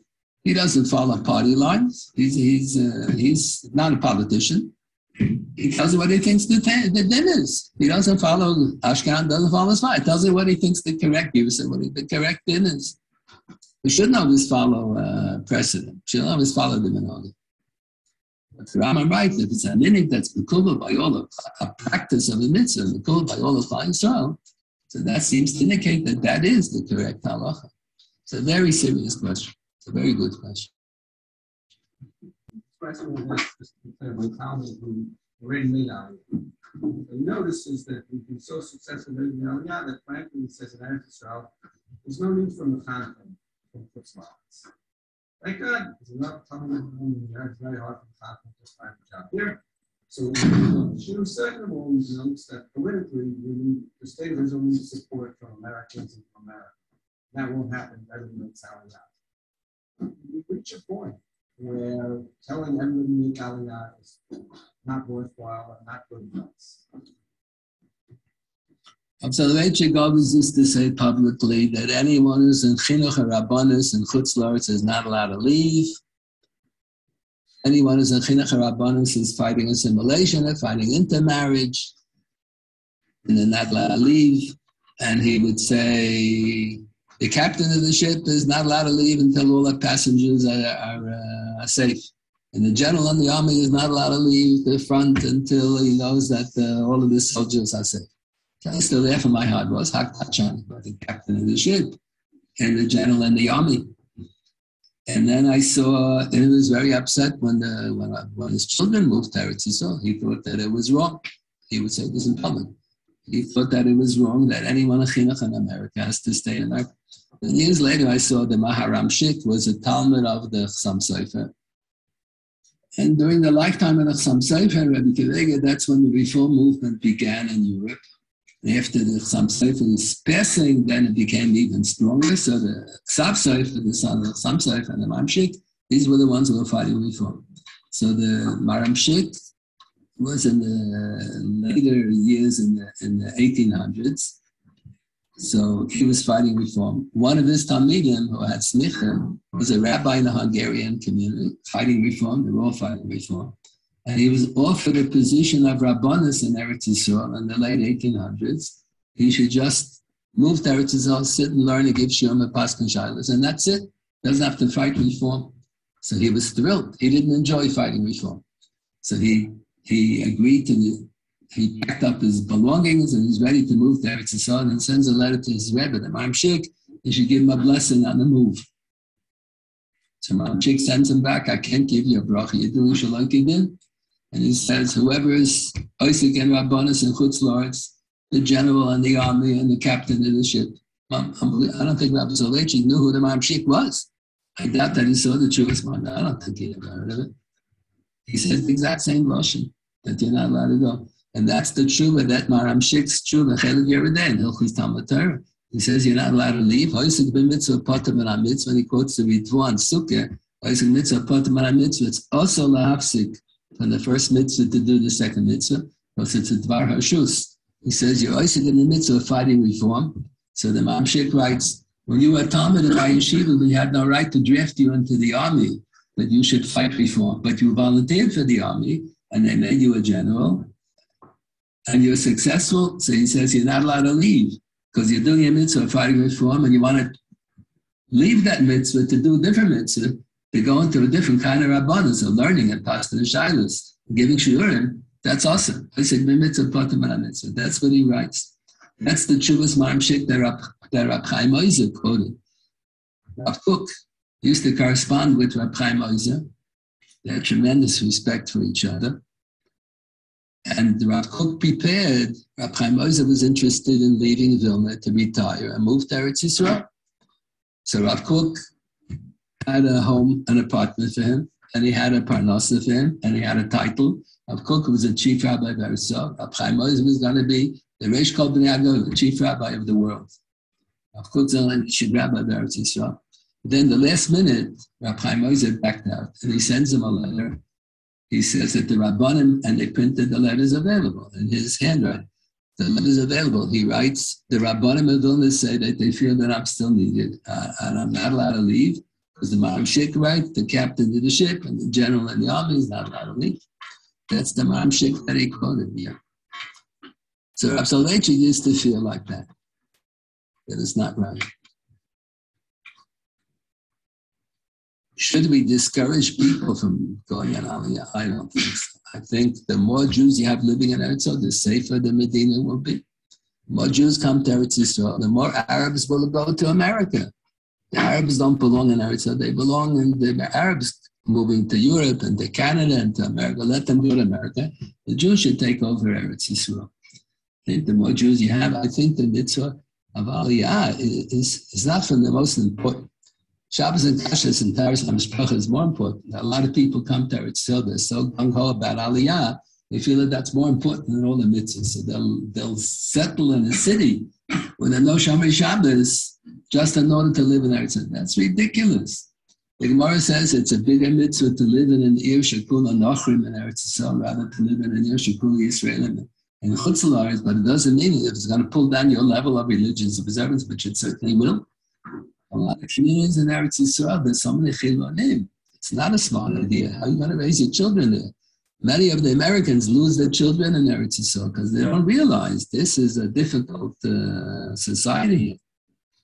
It's a very difficult society. But I think that certain mitzvahs have historical significance in certain generations more than the mitzvah of Aliyah now. I think is historically a more important mitzvah than many others, because Eretz Yisrael needs more people. They need more Jewish people that the country should be more secure.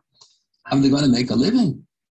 It's a good question. They have to figure it out before they come. They shouldn't come and live off of welfare. They should figure something out. We need Mechanchen and Chutz La'aretz also. Look, Rabbi Shmuel were living in Eretz Yisrael. They went to Chutz La'aretz to do chinuch. So we need Mechanchen and Chutz La'aretz also. It's a good reason to leave Eretz Yisrael if there's a need for Mechanchen in America. There is a need for good Mechanchen in America.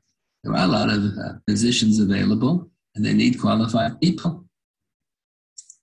But I think we all belong in Eretz Yisrael. None of us are supposed to be living in America. More correct is that everyone should live in Eretz Yisrael. I remember the first time I met Rabbi Avram Shapiro. I happened to be in Eretz Yisrael, and the Rabbinical Council of America was having a tour in Eretz Yisrael, so someone recommended I should join along with them. So it's very nice. So the first part of the tour was, in the morning, they went to Herschel Shlomo. That's where the chief rabbi used to meet. Now they don't meet there anymore. And Rabbi Avram Shapiro was just appointed chief rabbi then. He was always a Shishil in Merkaz Harav. He was just appointed chief rabbi. So as all the rabbis, he spoke to the group, and as all the rabbis were leaving the room, so they were introducing all the different rabbis. So they introduced me, this is Rabbi Herschel Schachter. Oh, you heard of Rabbi Herschel Schachter. So there used to be a very prominent Rabbi Herschel Schachter, my father's age. He was a chaplain in the American Army in the Second World War. He was the one who liberated Rabbi Lau, Senior, from the death camps in Europe. So I said, you probably know Rabbi Herschel Schachter, the chaplain in the American Army, very prominent. He was the president of Mizrachim, president of Russian Jewry, the president of the President's Conference, the president of the RCA, the president of every organization. He was a big Oscar. His son is Rabbi J.J. Schachter. So he said, no, he knows Rabbi Schachter, he knows me. He said, Rabbi Ram says, he read my shtickle Torah where I quoted the Chazon Ish about this, I'm Soloveitchik about that. No, he knows.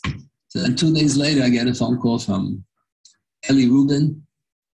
Rabbi Eli Rubin was learning then in Merkaz Harav. He was Rabbi Avram Shapiro's American contact. So he calls me on the phone. Rabbi Avram Shapiro wants that we should come and visit him, and he's going to pick us up. So we should come with the whole family. So now we have 9 children, and I had 4 children, 4 or 5. It was a long time ago, 35 years ago, something like that, 40 years ago. So we went with all the children. So he was a kohen, so he gave brichas kohanim to everybody, and then he gives me a whole sales pitch for 25 minutes why I should move to Eretz Yisrael. You need people like me who know how to say shiur. They have a lot of morah hara, who know how to pass shilas, but we need people who can say good shiur. And he reads my Torah. And he says he has money, he has access to money. And if I'll come to Eretz Yisrael, he'll get me a position, or he'll make me my own yeshiva, whatever I want. We're going to work out everything's going to be well. For 25 minutes, he's explaining why I have to come, why they need people like me. Then he asks me, after the whole sales pitch, he asks me, what else do I do in addition to giving shiur in the yeshiva? So I said, well, every Tuesday night I give a shiur in Queens. Once I know how many people attend, I still give the shiur. Now it's on Zoom the last 2 years, but how many people attend? So at that time is a big crowd. And every Monday night I used to give a shiur Rabbi Haskell Luxin Shul. How many people attend there? I said, once a month I give a shiur over there. How many people attend? I tell him. Then he says, he takes it back. He says to me, if you have influence on so many families in Chutz La'aretz, your place is to stay in Chutz La'aretz. But I don't know. I think we all really belong in Eretz Yisrael. I think more correct is we'll all move to Eretz Yisrael. The rabbanim should move to Eretz Yisrael. The balabatim should see that everyone belongs in Eretz Yisrael. And we'll find jobs for everybody. I think the mitzvah of Aliyah is more important now than in other generations. I think so.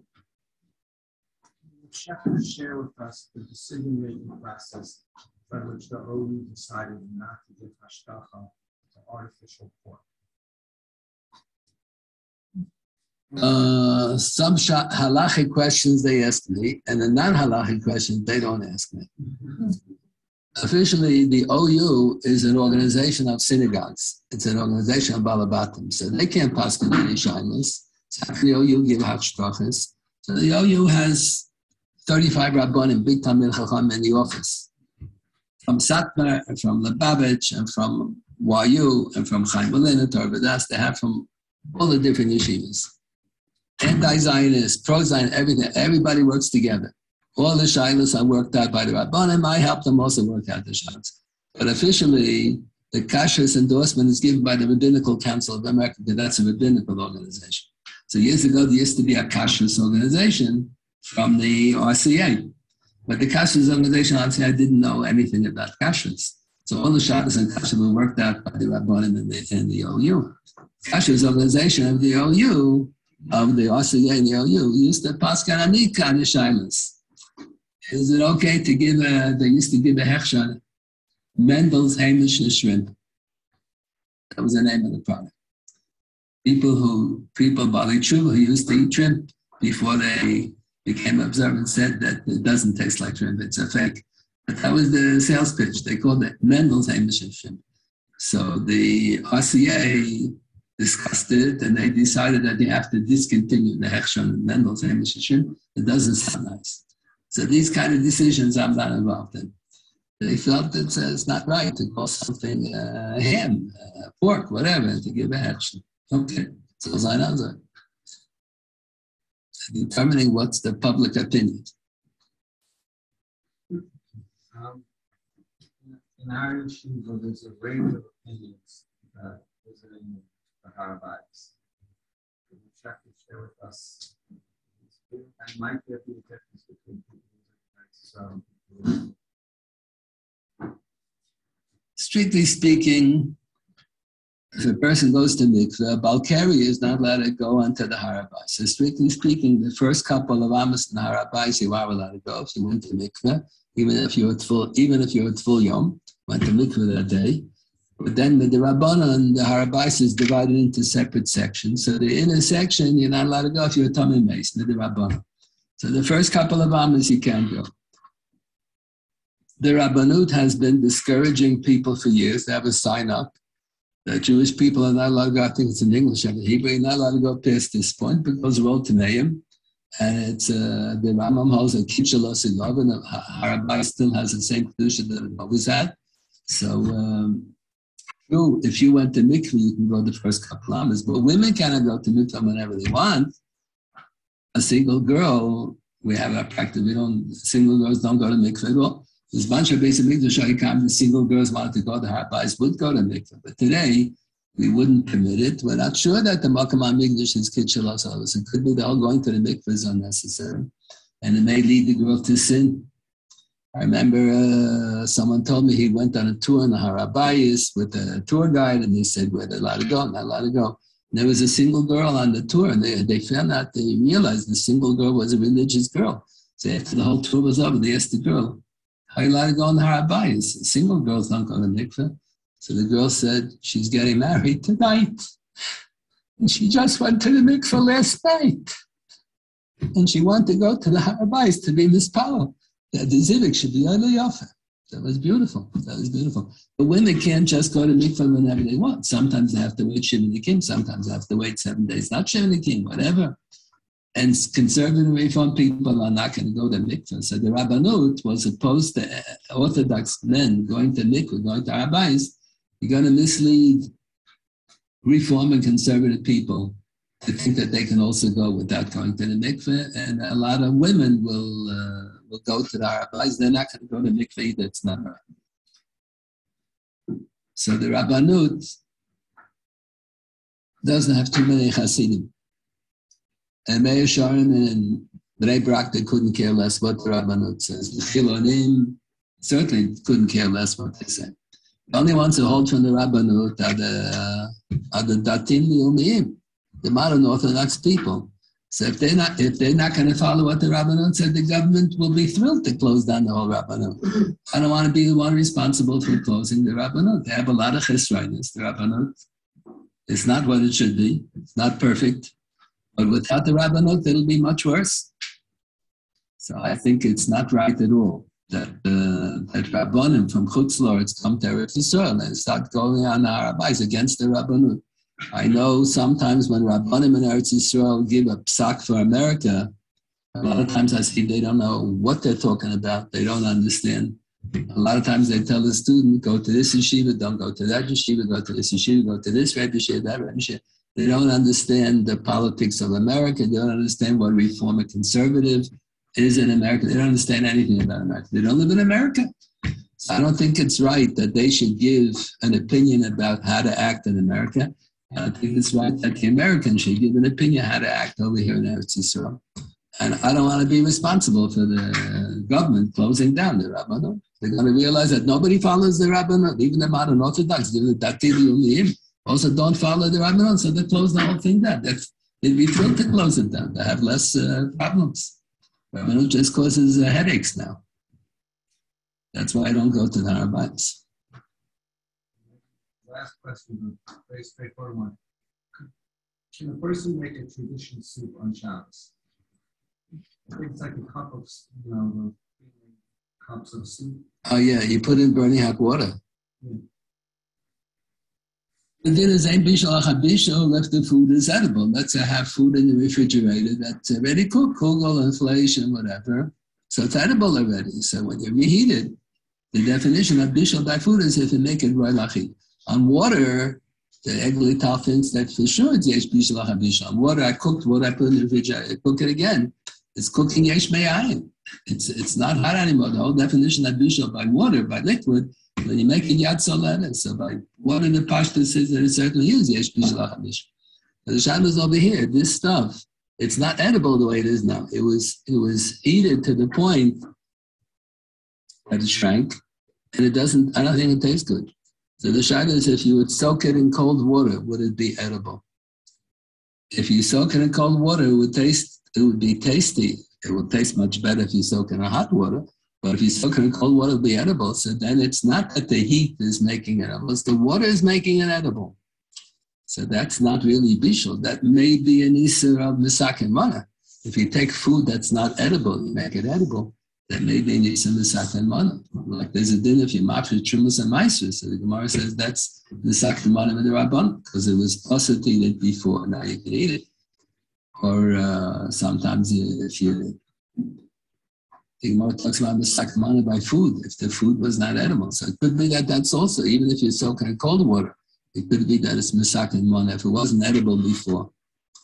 But if by soaking in the cold water it doesn't become tasty, and only becomes tasty if you soak it in burning hot water, yad soledes, so then that's going to be bishul. Then it will be a problem with bishul, because if the way it is now, it's not edible.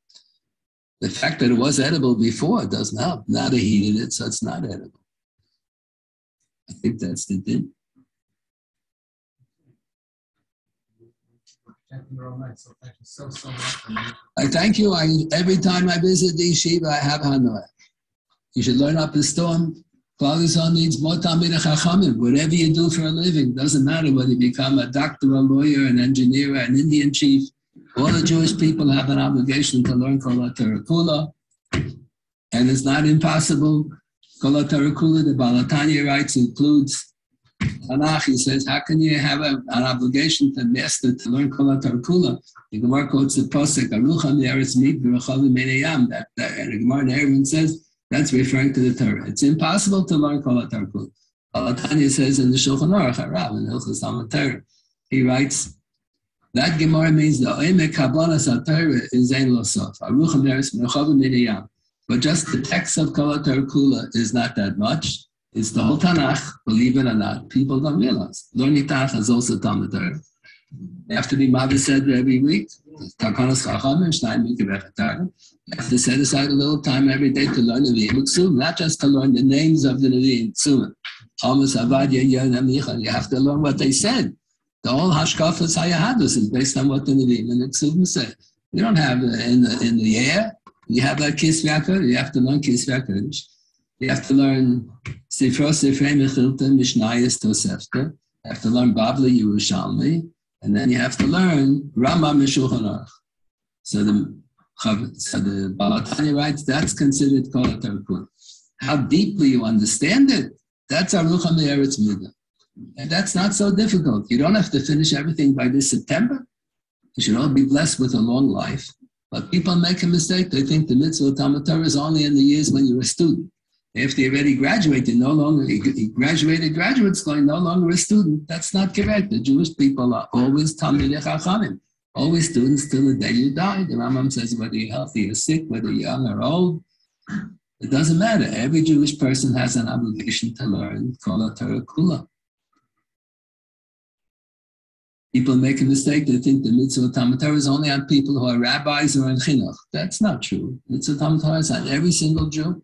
I know lawyers and doctors who are more learned than rabbis and yeshiva. They just don't have the personality to go into chinuch rabbanis. But the obligation to learn is mutal on everybody. I'm from the parents' union. You should have a hakoras hatov to your parents that they let you go to Eretz Yisrael. Maybe they even sent you. It is Gorgevaldik, and if you had to fight with them to get here, you should appreciate the fact that they're allowing you to spend a year or two or three or whatever it happens to be. Should be market over to your parents. You have a schus to learn the Torah Shebaal Peh. Torah Shebaal Peh is what kept the Jewish people going all the years. That Torah Shebaal Peh, the Torah can't apply in a modern generation. You have to have Torah Shebaal Peh to know how to apply the Torah to new circumstances, to new situations. And the only way we'll proceed is by continuing to learn Torah Shebaal Peh. In Sefer Daniel, it says, in every generation, the Jews will be in Golos, every generation, many Jews will be lost to observance. And the small group who will remain, he calls them the Maskilim. In modern years, we call the Maskilim the Apikursim, who are making fun of the Gemara. But in Tanakh, the Maskilim are the Orthodox Jews. And it says in the next generation, Mina Maskilim, from the Orthodox Jews, many will fall off and will be losing in every generation. We're losing a lot of people in Eretz Yisrael. And in Chutz, we're losing a lot of people. They're assimilating, intermarrying, they're disappearing. But that was predicted by the Navi, not the Navi, Daniel wasn't the Navi, by Daniel. The Ruach HaKodesh, he said, that's what I have. We try to prevent as much as possible. We have to see to it that we should keep on learning Torah Shebaal Peh. You can't understand Torah Shebaal Peh without Torah Shebaal Peh. You have an obligation to learn up his tongue, to learn a lot. Should all be healthy for many years to come. Learn as much Torah as you can. Klal Yisrael needs more and more Talmidei Chacham. How about Schachter?